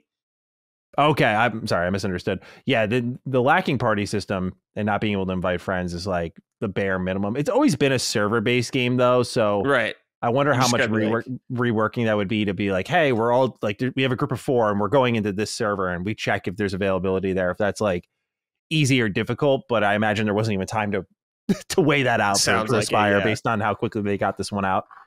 Yeah, I don't know how easy it is to join a server. I haven't like tried it myself, so I don't know. But like, I imagine you just got to be on Discord with your friends, which is fine. Just be like, all right, everyone join this server. I guess it was like the old days, but still feels weird. I guess it's just another notch against it with all the things it's got going bad for it right now. Yeah, pretty much. Goddamn, dude, I'm sad. Let's see. Let's move on to our questions, the final segment of the show. If you want to send in a question to this podcast or any of our other podcasts, head on over to patreon.com/laststandmedia. You can send in questions for us. We'll read them. This is from Nico. What's up, everyone? Oh, wait, we already did this one, Nico. We hit you already, Nico. I'm just going to delete you, so I don't even think about that. Thanks for writing in, Nico. It's from Isaac. Howdy, Summon Signers. I hope all is well. Although this game franchise was not on the docket for this episode, I would feel remiss if I didn't ask the panel about Kingdom Hearts, given who is on this week. When I saw that this past week marked the 22nd anniversary of Kingdom Hearts franchise, I was overcome with so many emotions. The Kingdom Hearts games have been paramount in shaping my taste in games, the music I like, and who I am as a person. Plus, the composer for the franchise, Yoko Shimomura, just won a Lifetime Achievement Award at GDC for her work in the game industry. I know Brad and Matty both love the franchise, but what is your history with Kingdom Hearts, Ben? I'm sure you all have rattled off your favorite games of the franchise countless times, but do you have any favorite songs featured in Kingdom Hearts games? My favorites will always be Kingdom Hearts 2, Dearly Beloved, and Twilight Town. Thanks for the hours of content each week, and have a patiently waiting for a 6+ hour deep dive into Kingdom Hearts with Dustin, Brad, and Matty kind of day. Yeah. Oh boy, that would be insane. Yeah, Ben, do you have any history with Kingdom Hearts? So I played Kingdom Hearts 1. Okay. I don't know if it was right when it came out or whatever. I borrowed it from a friend. And then I think by the time Kingdom Hearts 2 came out, I was like a senior in high school, way too cool for Daffy Duck. Had a girlfriend. I know it is. I know it is. And just no, I didn't play it. But over the years, I've often reminisced on how good of a time I had with the original Kingdom Hearts. And I know that the story is ridiculous and nobody actually understands it. And if you tell me you do, I don't believe you. Yeah, but I have I think it's the 2.5 or it's like the story so far. It's the PS4 collection. I bought it. I think it was on a price error or something one year, and I bought it for PS4, and I have it ready to play. It's actually in like the stack of 3 or 4 games sitting next to my PS5 that I will play eventually. Now, other games get added on top of that. Right. But so I'm interested in going back and playing through all of them, and then picking up Kingdom Hearts 3. But I just never went past Kingdom Hearts 1, and never. Yeah, I've always felt the draw though. It's always there. Yeah, it's something I've always known. And now you got me, Dustin, and Matty chirping in your ear. Yeah, you've been a really bad influence for me, Brad. Join us. Yeah. Here's the thing we need to do. We just need to get everyone on board for Kingdom Hearts at one time and treat it like a book club. Oh my God. Because I know Gene's curious about it. Colin said he'll play He's ever played Kingdom Hearts? He's played. I don't think he's ever finished it. Okay.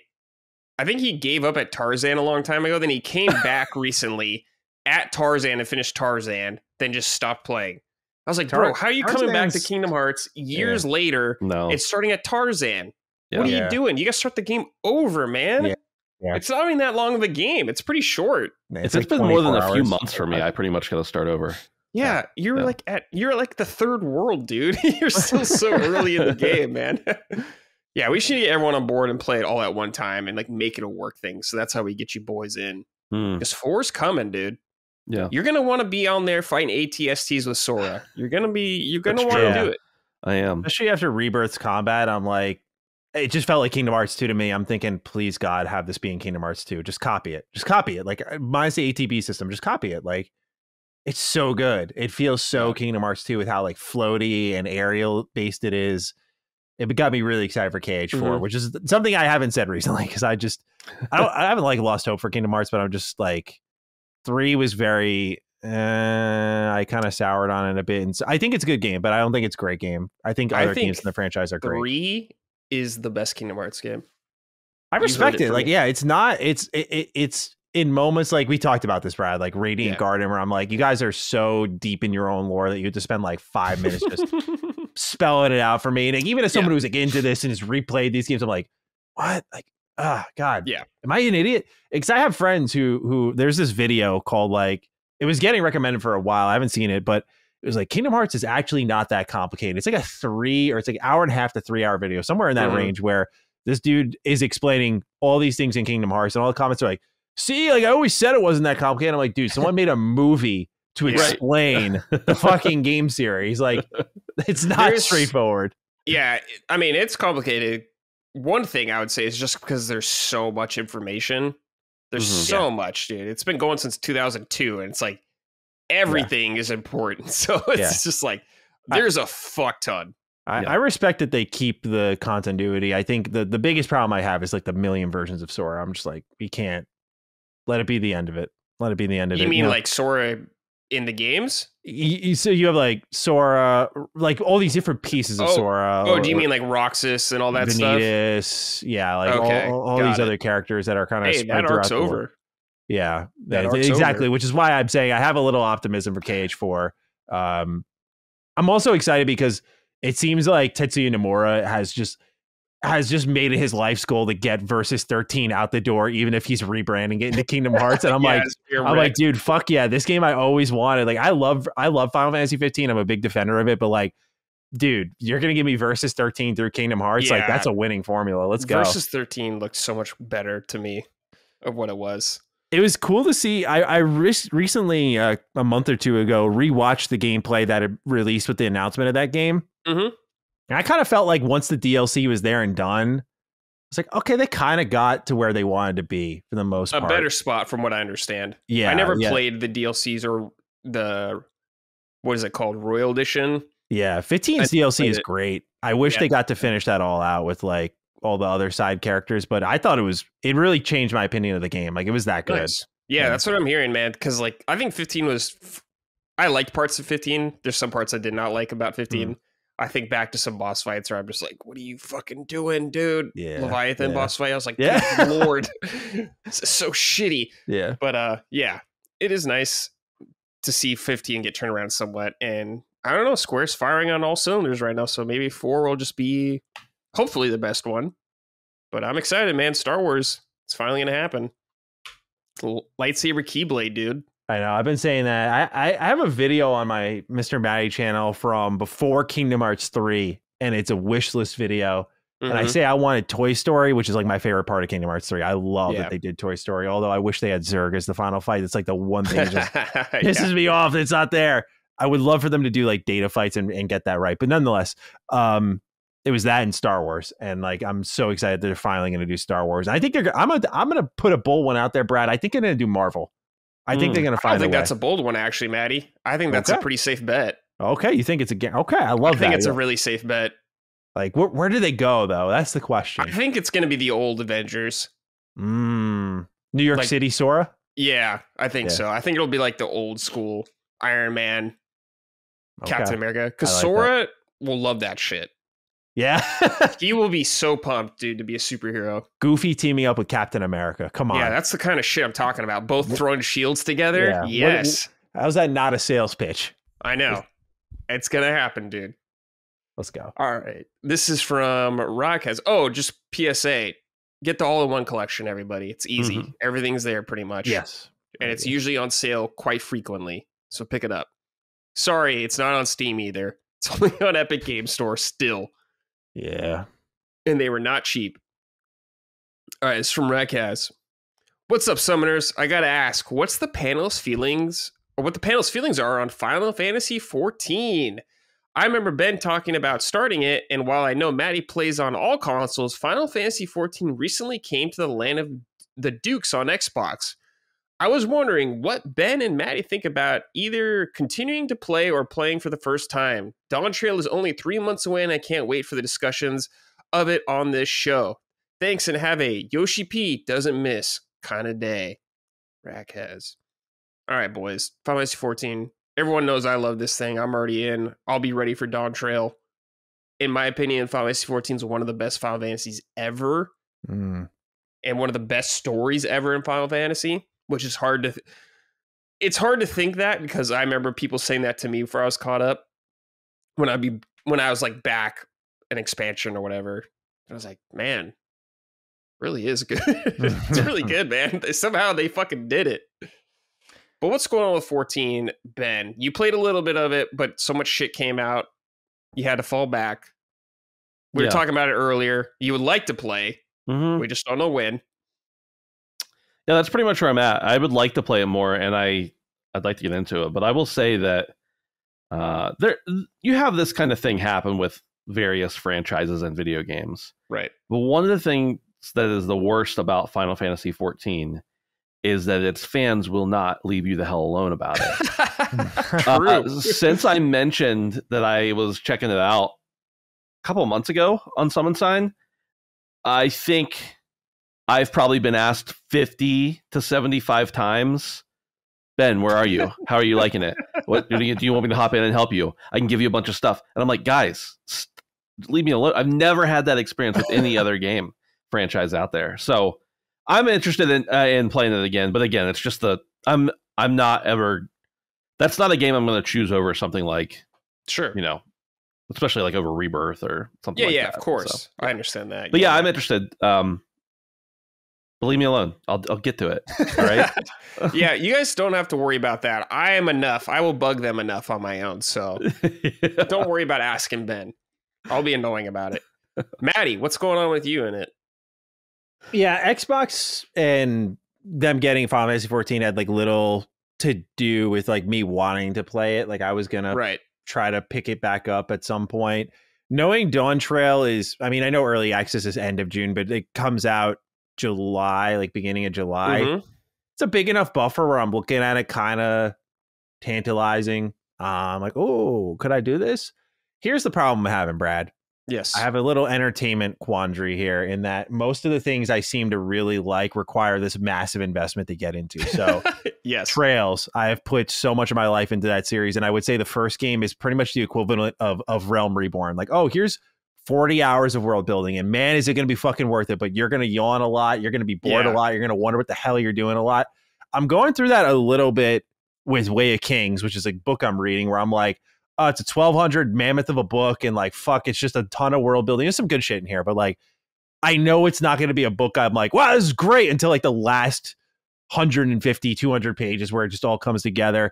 And like, now I got to add another of that into my life again with Final Fantasy 14, where it's like, okay, I'm going to hate my entertainment again for like 40 hours you'd think I develop a love for like the slow build up, and I do. But you know, as a critic, but also a creator, I'm like, you could have done this to make it better, or like circumvent that. Like, you didn't have to waste time there. Like it triggers all the wrong things in me. But then I get over that hump and I get to the part where it's like, all right, hey, you already know those past 50 hours. So it's pedal to the metal time. And so like next like 200 hours is great shit. Like I talked about with Trails. It's like, yeah, it's totally worth it. So it's partial willpower, Brad, like working myself up to, all right, let's just commit.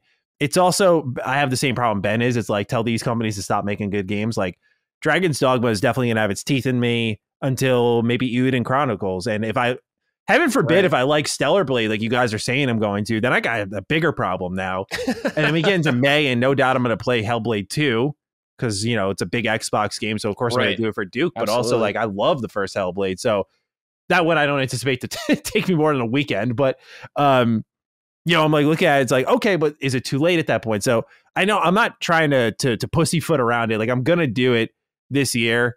I'm going to jump in. I know now is a good time to. I always have this kind of vision in my head of like, I want to make a retro rebound video on it because I've done it for like, I've just gradually built up this catalog of Final Fantasy videos and massive retrospectives on these games. Like, we made like a 40-minute one on 8. We made like an almost hour video on 12. Like, I enjoy just picking these games apart, and I'm like, there's no doubt that 14 would be a fucking treasure trove for that. So I really want to do it. I think it's a good time to start getting ready to get into it. So I'm greasing the wheels, Brad, is what I'd say I'm doing. You know, we're checking all systems right now. We're getting ready for takeoff.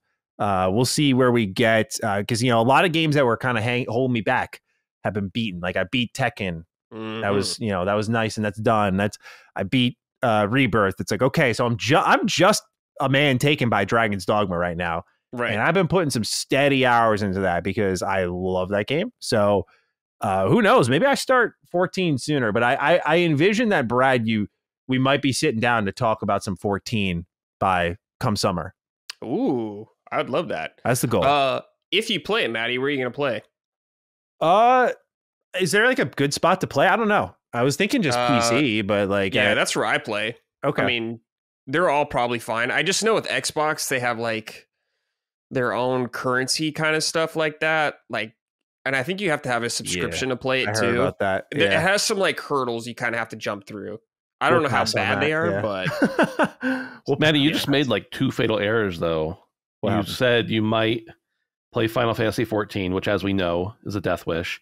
And you mentioned you were reading Sanderson, and that fan base is like very similar. Shit. So you're screwed. Yeah. Good luck. And heaven forbid if I really submerge myself again into One Piece. I'm just, oh my god. Oh Jesus.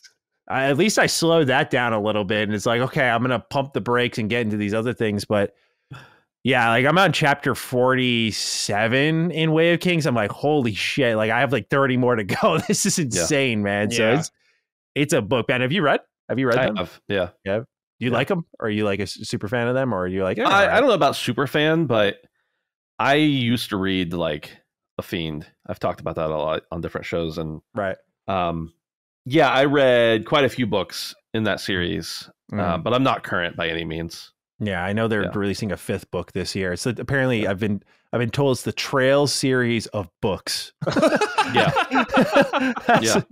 the language I speak. Yeah, that's really funny. Holy shit, dude. But yeah, they'll play 14 when they can. It's just There's so much shit. 14 is a commitment, obviously. It's an MMO, but Yeah, it's wonderful. True. And I don't blame anyone for not wanting to take on that task. Because it is a lot. But like you're saying, Matty, it's worth it once you get there. It's the Trails effect. I wish I just liked things less. Like, I wish I could just be like, yes, Final Fantasy sucks, man. I'm not interested. Screw off. But it's like, man, this looks cool. I want to play this. I want to experience the near dungeon that people told me about, like, or the raid. Like, I want to see what it's all about. Oh, like the near raids. Yeah. That shit's cool. I want to level up by making clothes. Like, I don't know. That's scratching a RuneScape itch, man. That's a dangerous thing. Totally, dude. Yeah. You can get some of that RuneScape itches. The only problem with Dawn Trail is, well, it probably won't be a problem for me. It comes out a week after the Elden Ring DLC. Oh. Yoshi P specifically said he wants to delay it a week so he can play Elden Ring and everyone else can too. So he's like, you all have 1 week till early access starts.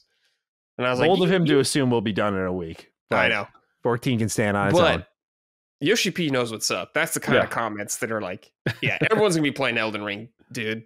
Yeah. All right. This is from Not Your Mom. Hey, Sacred Bunnies. You know what I love? Easter eggs in games. Over the years, it seems like every game has some type of Easter egg, especially licensed games. What are some of your favorite / most memorable Easter eggs in gaming? My personal favorite Easter egg is from Xeno Saga Episode 3. I'm not going to know any of this, so we'll see. Can anyone guess what it is? Nope. If you can't guess, I'll explain it. You don't have to read this. I'll read this. So, listeners, I don't know if there's Xenosaga spoilers in this. It's an old-ass game and Xenogears, so I don't know. So, come at your own peril. Well, there's a boss you fight about halfway through the game. It looks and fights similar to Weltall from Xenogears.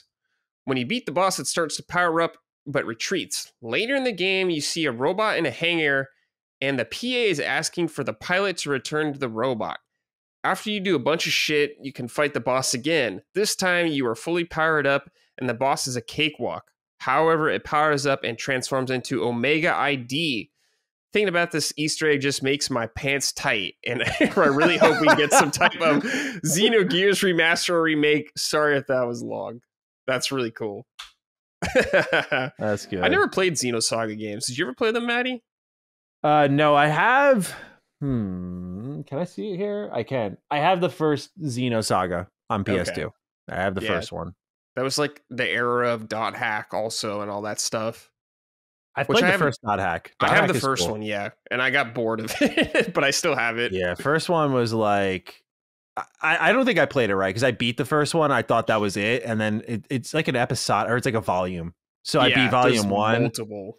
And then, I had 3 other volumes to go. And I just stopped after one. One ends on a cliffhanger. So, in terms of Easter eggs in gaming, one that always comes to my mind is in Ocarina of Time, when you first meet Princess Zelda in the castle courtyard or something like that.